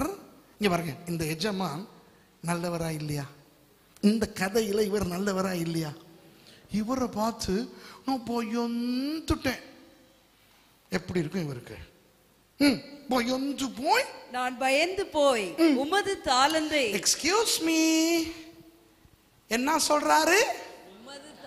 உமது தாலந்தை. பாருங்க, நீங்க ஆசையா எனக்கு எதையாவது ஒரு சின்ன பிரசன்ட் ஒன்று கொடுக்குறீங்க. அடுத்த நாள் நான் உங்ககிட்ட இந்த உங்களது அடுத்தது பாருங்க, அடுத்தது பாருங்களேன், மூஞ்சிக்கு அடிக்கிற மாதிரி ஒரு வேலையை செய்யறான். நிலத்தில் புதைத்து வைத்தேன், இதோ உம்முடையதை வாங்கிக் கொள்ளும் என்றான். இங்க பாருங்க, நீங்க எனக்கு ஆசையா கொடுக்குறீங்க. நான் அடுத்த நாள் உங்களை பார்த்து, இங்கே எனக்கு நீங்க கொடுத்தது வேணாம், இந்தாங்க நீங்களே உங்களது வச்சுக்கிறீங்கன்னு சொன்னா எப்படி இருக்கும் உங்களுக்கு? இவெல்லாம் ஒரு மனுஷனா? இவனை வைக்கலாமா? இவ்வளவு நல்ல ஆண்டவரை பார்த்து இவன் சொல்லுகிறான், நீர் திருடன், விதைக்காத இடத்தில் அறுக்கிறவர், நீர் கபடன், தெளிக்காத இடத்தில் சேர்க்கிறவன். அடுத்தது, நீர் கடினமுள்ள மனுஷன். உம்முடைய தாளந்தை நான் புதைத்து வைத்தேன், இந்த உம்முடையதை எடுத்துக்கொண்டு போம், ஆளை விடும்.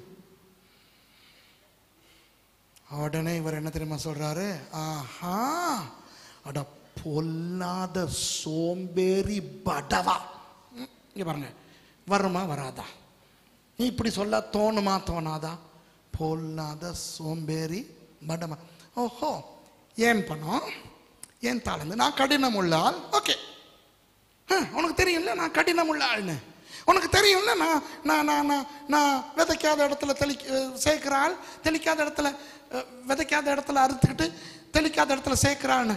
அப்புறம் ஏண்டி ஏன் பணத்தான் உன் வீட்டில் புதைச்சி வச்ச? நியாயம் தானே, நியாயம் தானே. அடுத்த நாள் நீங்க கொடுத்த பரிசை நான் உங்க மூஞ்சில தூக்கி வீசும்போது நீங்க என்ன சொல்லுவீங்க? யோ, அப்ப நேத்து ஏன் வாங்கிக்கிட்ட? நீ நேத்து நான் கொடுக்கும் போதே வேணான்னு சொல்லியிருக்கலாம்ல, வாங்கிக்கிட்டு போய் இப்ப மூஞ்சில கொண்டாந்து வீசுற. வருமா வராதா? அவன் இவர் ஒத்துக்கொள்ள. வாசிங்களே அவர் என்ன சொல்றாருன்னு. அவனுடைய எஜமான் பிரதியுத்தரமாக, பொல்லாதவனும் சோம்பலுமான ஊழியக்காரனே, நான் விதைக்காத இடத்தில் அறுக்கிறவன் என்றும் தெளிக்காத இடத்தில் சேர்க்கிறவன் என்றும் அறிந்திருந்தாயே. இப்ப வேலைங்கதா, இவர் அதை ஒத்துக்கிறல்ல. இது இவங்க வாசிக்கும் போது ரொம்ப பரிசுத்தமா இருக்கு.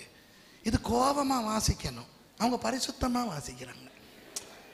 என்னங்கதா, அவர் என்ன சொல்றாங்க? ஓ, நான் விதைக்காத இடத்துல அறுக்கிற ஆள்னும் தெளிக்காத இடத்துல சேர்க்கிற ஆள்னும் தெரிஞ்சு வச்சுக்கிட்டு தானே இருந்த. அப்புறம் ஏன்டி இதை எடுத்துக்கிட்டு போனேன்?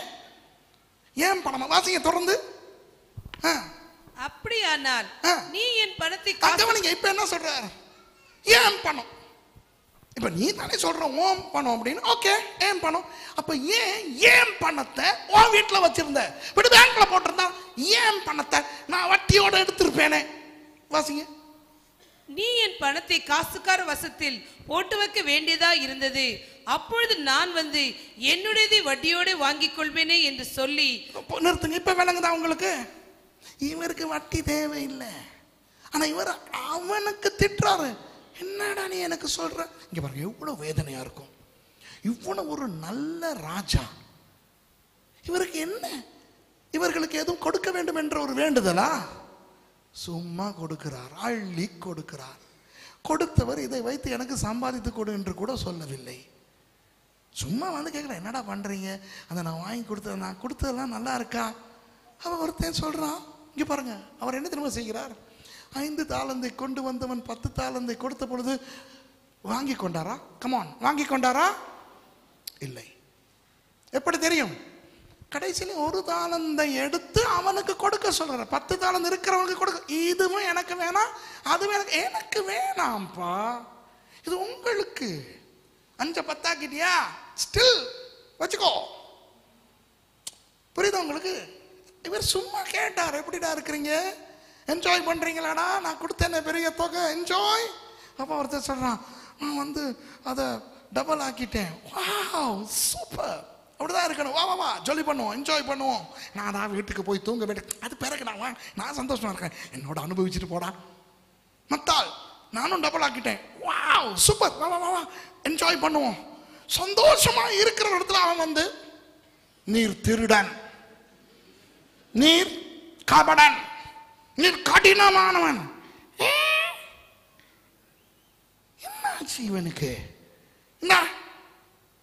எண்ணி பார்த்து கொள்ளும் சரியாய் 3000 வெள்ளிக்காசு இருக்கிறதா என்று. பணம் நமக்கு தேவையில்லை, புதைச்சி வச்சேன், இந்தா எடுத்துக்கிறங்க. இப்ப அவருக்கு பொத்துக்கிட்டு வந்தது நியாயமா இல்லை. நான் பக்கத்தில் நின்று இருந்தேன்னா கொண்டு இருப்பேன் அந்த படவாவை. கோவம் வருதா இல்லையா சொல்லுங்க பார்க்கலாம். ஓ, நான் அவ்வளவு கேட்டாலோ. இங்க பாருங்க அன்பானவர்களே, இப்ப என்னை பற்றி உங்களுக்கு தெரியாது. என்னோடு 20 வருஷம் பெல்வுட்டில் இருந்து ஒருவர் வந்து உங்களிடத்தில் என்னை பற்றி ஏதாவது தவறாய் சொன்னால் நம்ப தோன்றுமா தோன்றாதா? 20 வருஷம் இவரோடையே இருந்தவன் சொல்றான், உண்மையா தானே இருக்கும் அப்படின்னு ஒரு எண்ணம் வருமா வராதா? ஒருத்தன் வந்து சொல்றான், 20 உங்களுக்கெல்லாம் வருஷத்துக்கு ஒருக்கா தான் பாஸ்டர் சுரேஷை தெரியும், அவர் பிரசங்கியா தான் உங்களுக்கு தெரியும், ஆனால் அவரோடையே 20 வருஷம் நான் வாழ்ந்தேன், நான் சொல்றேன் அப்படின்னு அவன் ஏதாவது சொன்னா நம்ப தோணுமா தோணாதா? அப்ப இவன் யார்? இவன் இயேசுவின் ஊழியக்காரன், அந்த எஜமானின் ஊழியக்காரன். அப்போ அவன் இவரை பார்த்து நீர் கள்ளன், நீர் கபடு உள்ளவன், நீர் கடினம் உள்ளவன் என்றால் உலகம் அதை நம்புமா நம்பாதா? அவர் அப்படிப்பட்டவரா? இல்லை. இவனுடைய திமிரை பாருங்கள். திமிராய் வந்து உங்க பணம் எனக்கு வேணாம், இந்தாங்க வச்சுக்கிறங்க. ஓ, ஏன் பணம்? ஸோ ஏன் பணத்தை தான் நீ வச்சிருந்த? அவருக்கு எவ்வளவு மனம் உடைந்திருக்கும், எவ்வளவு கோபம் வந்திருக்கும். என்ன செய்கிறார்னு பாருங்க. அவனிடத்தில் இருக்கிற தாளந்தை எடுத்து 10 தாளந்து உள்ளவனுக்கு கொடுங்கள். உள்ளவன் எவனோ அவனுக்கு கொடுக்கப்படும், பரிபூர்ணமும் அடைவான். இல்லாதவன் இடத்திலிருந்து உள்ளதும் எடுத்துக்கொள்ளப்படும். இப்ப விளங்குதான் ஏன் சொல்றாரு அப்படின்ட்டு. அடுத்ததை பாருங்க. இவனை பிடித்து பிரயோஜனமற்ற ஊழியக்காரனாகி இவனை புறமான இருளிலே தள்ளி போடுங்கள், அங்கே அழுகையும் பற்கடிப்பும் உண்டாயிருக்கும் என்றான். இந்த புறம்பான இருள், அழுகை, பற்கடிப்பு, இது எதை குறிக்கிறது? பாதாளத்தை குறிக்கிறது. அன்பானவர்களே, இது வேறொன்றுமல்ல. இவன் யார்? ஊழியக்காரன். எப்படிப்பட்ட ஊழியக்காரன்? ஊழியம் செய்யாத ஊழியக்காரன். ஓகே, கவனிங்க. ஊழியம் செய்யாத ஊழியக்காரன் பரலோகம் போக முடியாது. இதற்கு இன்னும் ஒரு வசனத்தை நான் காட்டுகிறேன். கலப்பையிலே கையை வைத்துவிட்டு, கையை எடுக்க தேவையில்லை, சும்மா திரும்பி பார்க்கிறவன் எதற்கு லாயக்கில்லையாம்? ஊழியம் செய்வதற்கல்ல, பரலோக ராஜ்யத்தில் இருப்பதற்கே தகுதியானவன் இல்லை. இன்றைக்கு அநேகர் பல பல காரணங்களுக்காக தங்களுக்கு கொடுக்கப்படுகின்ற ஊழியத்தை விடுகிறார்கள். தெரியுமா? ஊழியத்தை விடுகிறார்கள். பல காரணங்கள். விட்டு சபைக்கு வருகிறார்கள், ஜெபிக்கிறார்கள், ஆராதிக்கிறார்கள், நினைத்துக் கொண்டிருக்கிறார்கள் பரலோகம் போவார்கள் என்று. எந்த பெரிய வேத பண்டிதரோடும் கூட நான் அமர்ந்து சவால் விட விரும்புகிறேன். என்னால் முடியும் நிரூபிக்க வேதத்தில் இருந்து. ஊழியத்தை விட்டு போனவன் மறுபடி ஊழியத்துக்கு வராமல் செத்து போனால் அவன் பரலோகம் போக மாட்டான். விளங்குதா? ஆகவே உங்களுக்கு நான் சொல்லுகிறேன், யாராவது கையை தூக்கிறாதீங்க. எத்தனை பேர் நீங்கள் செய்த ஊழியங்களை சரியான காரணங்களுக்காகவாவது விட்டிருக்கிறீர்கள்? வாருங்கள், மறுபடி அந்த ஊழியத்தை செய்யுங்கள், பரலோகம் போக வேண்டும். விளங்குதா? ஊழியம் செய்யாதவர்கள், நீங்கள் விசுவாசிகளாய் இருந்தது போதும், சீஷர்களாய் மாறுங்கள். ஊழியத்தை விட்டவர்கள் மறுபடி ஊழியத்துக்கு வாருங்கள். நிகழ்ச்சியை பார்க்கிறவர்களுக்கு கூட நான் சொல்லுகிறேன், சரியான காரணங்கள் உங்களுக்கு இருக்கட்டும், அதற்கு பிரச்சனை இல்லை. குடும்ப பிரச்சனை, கணவன் பிரச்சனை, மனைவி பிரச்சனை, பிள்ளை பிரச்சனை, அந்த பிரச்சனை, இந்த பிரச்சனை, அறுப்பு மிகுதி, வேலையாட்கள் குறைவு, 2000 வருடங்களுக்கு முன்பு மாத்திரமல்ல, இன்றும் அப்படித்தான். அப்படி இருக்கும் பொழுது ஊழியங்களை விட்டு ஓடுகிறார்கள். அன்பானவர்களே, ஆண்டவர் ஏன் நமது வாழ்க்கையில் சில நஷ்டங்களை, பாடுகளை, கஷ்டங்களை, ரோகங்களை அனுமதிக்கிறார் தெரியுமா? அவர் கொடுப்பதல்ல. சில நேரம் பிசாசு கொடுப்பான், சில நேரம் நம்முடைய கொழுப்பிலை இழுத்துக் கொள்வோம். ஆனால் ஆண்டவர் அனுமதிக்கிறார். ஏன் அனுமதிக்கிறார் தெரியுமா? இவன் இந்த பாடுகள் மத்தியிலும் நிலைப்பான், ஊழியம் செய்வான் என்று உங்கள் மேல் வைத்த நம்பிக்கை. யோபின் மேல் அவர் வைத்தார் நம்பிக்கை, ஜெயித்தார். அவர் சாத்தானுக்கு சவால் விட்டார், அவனை தொட்டு பார், அவனுடையதை எல்லாம் அழித்து பார், அப்பொழுதும் அவன் நிற்பான், நின்றான். அதுபோல ஆண்டவர் நம்மேல் நம்பிக்கை வைத்திருக்கிறார். அன்பானவர்களே, இப்போ விளங்குகிறதா இந்த தாலந்து உவமை எவ்வளவு மகத்துவமான ஒரு உவமை என்று? தன் ஊழியக்காரர்களுக்கு தன் ஆஸ்திகளில் பெரிய தாங்க முடியாத தொகையை கொடுக்கிறார். ஒருவனுக்கு 100 வருடத்துக்கு பெறுமதியான வெள்ளிக்காசு 5 தாலந்து, மற்றவனுக்கு 40 வருடங்களுக்கு சம்பளத்துக்கான வெள்ளிக்காசு 1 தாலந்து, 20 வருடத்துக்கு தேவையான 3000 வெள்ளிக்காசு கொடுத்து விட்டு போகிறார். வந்து சும்மா ஒரு நட்பில் கேட்கிறான், என்ன செய்தீர்களடா என்று. 5 பெற்றவன் 10 ஆக்கினான், பாராட்டு பெற்றான். 2 பெற்றவன் 4 ஆக்கினான், பாராட்டு பெற்றான். 1 பெற்றவன் அதை பயன்படுத்த போவதில்லை என்று அறிந்தும் அதை வாங்கினான். அதை வாங்கி இருக்கக்கூடாது. அப்புறம் வந்து இவரை குற்றம் சாட்டுகிறான். 3 குற்றச்சாட்டுகள். நீர் திருடன், நீர் கபடன், நீர் கடினமானவன், இதோ உம்முடைய தாளந்தை நீர் வைத்துக் கொள்ளும் என்று முகத்துக்கு எறிகிறான். அதனால்தான் அவனை ஆண்டவர் தண்டிக்கிறார். அன்பானவர்களே, கடைசியாய் கடினமான ஒன்றை சொல்லி முடிக்க விரும்புகிறேன். நீங்கள் பாட்டு பாடி ஆண்டவருக்கு ஆராதித்து அதை விட்டிருக்கலாம். இசை வாசித்து அந்த ஊழியத்தை விட்டிருக்கலாம். ஒரு ஜெபம் என்கின்ற ஊழியத்தை நீங்கள் விட்டிருக்கலாம். பெண்கள் கூட்ட ஊழியத்தை விட்டிருக்கலாம். ஓய்வு நாள் பாடசாலை ஊழியத்தை விட்டிருக்கலாம். பாஸ்டர் ஊழியத்தை விட்டிருக்கலாம். சுவிசேஷ ஊழியத்தை விட்டிருக்கலாம். எந்த ஊழியத்தை எந்த காரணத்துக்காக நீங்கள் விட்டிருந்தாலும் அந்த ஊழியத்தை விட்டதன் மூலம் நீங்கள் ஆண்டவருக்கு சொன்னது இதுதான்: ஆண்டவரே நீர் திருடன், ஆண்டவரே நீர் கபடன், ஆண்டவரே நீர் கடினமுள்ளவன், ஆகவே உமது ஊழியம் எனக்கு வேண்டாம், வைத்துக் கொள்ளும் என்று முகத்துக்கு எறிந்து விட்டு போயிருக்கிறீர்கள். இப்படிப்பட்டவர்கள் பரலோகத்துக்கு போக முடியாது. இருக்கிற இடத்துல அப்படியே பைபிள் எல்லாம் வச்சுட்டு எழுமிடு இல்லைங்க. எல்லாரும் தலைகளை கவிழ்ந்து கண்களை மூடிக்கொள்ளுங்கள். சீக்கிரம் எழும்பணும், சீக்கிரம் எழும்புங்க ப்ளீஸ். தலைகளை கவிழ்ந்து கண்களை மூடிக்கொள்ளுங்கள். யாரும் கண்களை திறக்க கூடாது. நான் 2-3 கேள்வி கேட்க போறேன். எல்லாரும் கண்களை மூடிக்கொள்ளுங்க. இந்த நான் கேட்கிற கேள்விகளுக்கு மட்டும்தான் நீங்கள் கை தூக்க வேண்டும். ஓகே? நான் உடைத்து தான் இந்த கேள்விகளை கேட்க போகிறேன். எல்லாரும் கண்கள் மூடிக்கொள்வோமா? எத்தனை பேர் சொல்லுவீர்கள், கர்த்தர் தனிப்பட்ட ரீதியாய் என்னோடு பேசினார் என்று? கையை மேலே தூக்கிட்டு கீழே போடுங்க. Praise the Lord. எத்தனை பேர் சொல்லுவீங்க, இன்னும் நான் கையை தூக்கி வச்சுக்கிட்டே இருக்க வேணாம், கீழே போட்டுருங்க, கீழே போட்டுருங்க. இப்போ அடுத்த கேள்வி வந்துருச்சு. இன்னும் நான் ஒரு ஊழியத்தை கூட செய்யவில்லை. கையை தூக்கி காட்டுங்க, கீழே போடுங்க.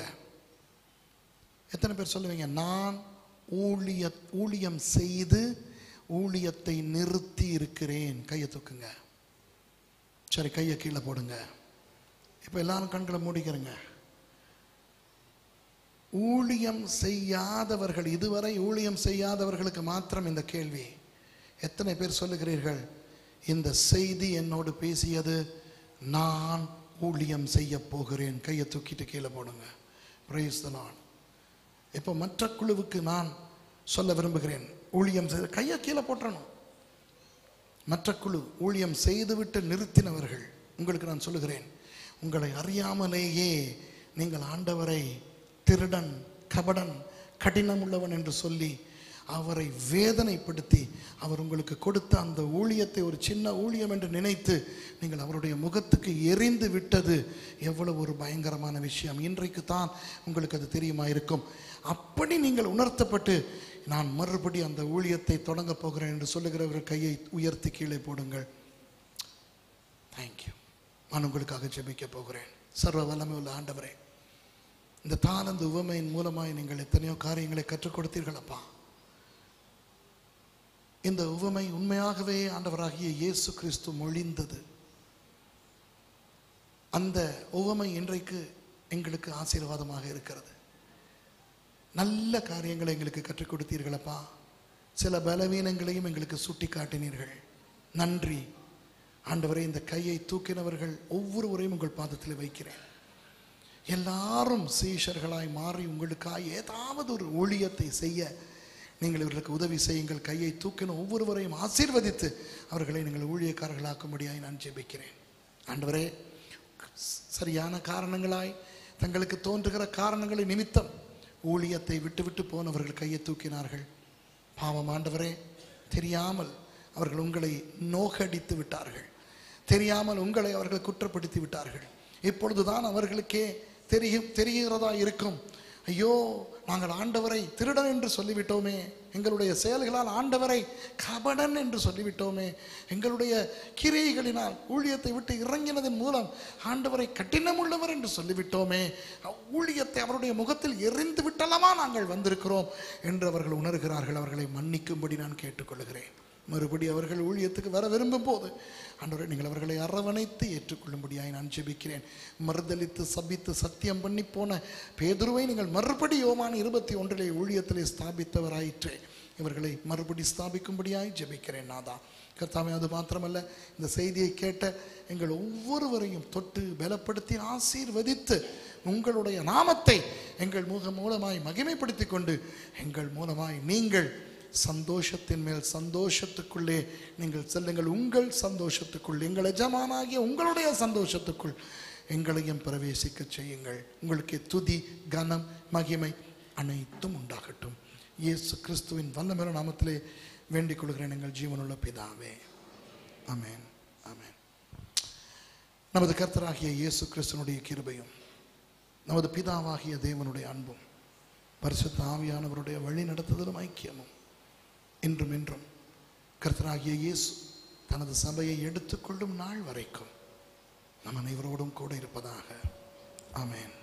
என் ஆத்துமாவே கர்த்தரை ஸ்தோத்திரி, என் முழு உள்ளமே அவருடைய பரிசுநாமத்தை ஸ்தோத்திரி. என் ஆத்துமாவே நீ கர்த்தரை ஸ்தோத்திரி, அவர் செய்த சகல உபகாரங்களையும் மறவாதே. ஆமென், ஆமென். கர்த்தர் சபையிலே ஜெப ஊழியங்கள் இருக்கிறது, கேர்சல்ஸ் ஊழியங்கள் இருக்கிறது, இன்னுமாக வீட்டு கூட்டங்கள், பராமரிப்பு கூட்டங்கள் ஊழியங்கள் இருக்கிறது, ஏராளமான ஊழியங்கள் இருக்கிறது, ஜெப நடை ஊழியங்கள் இருக்கிறது.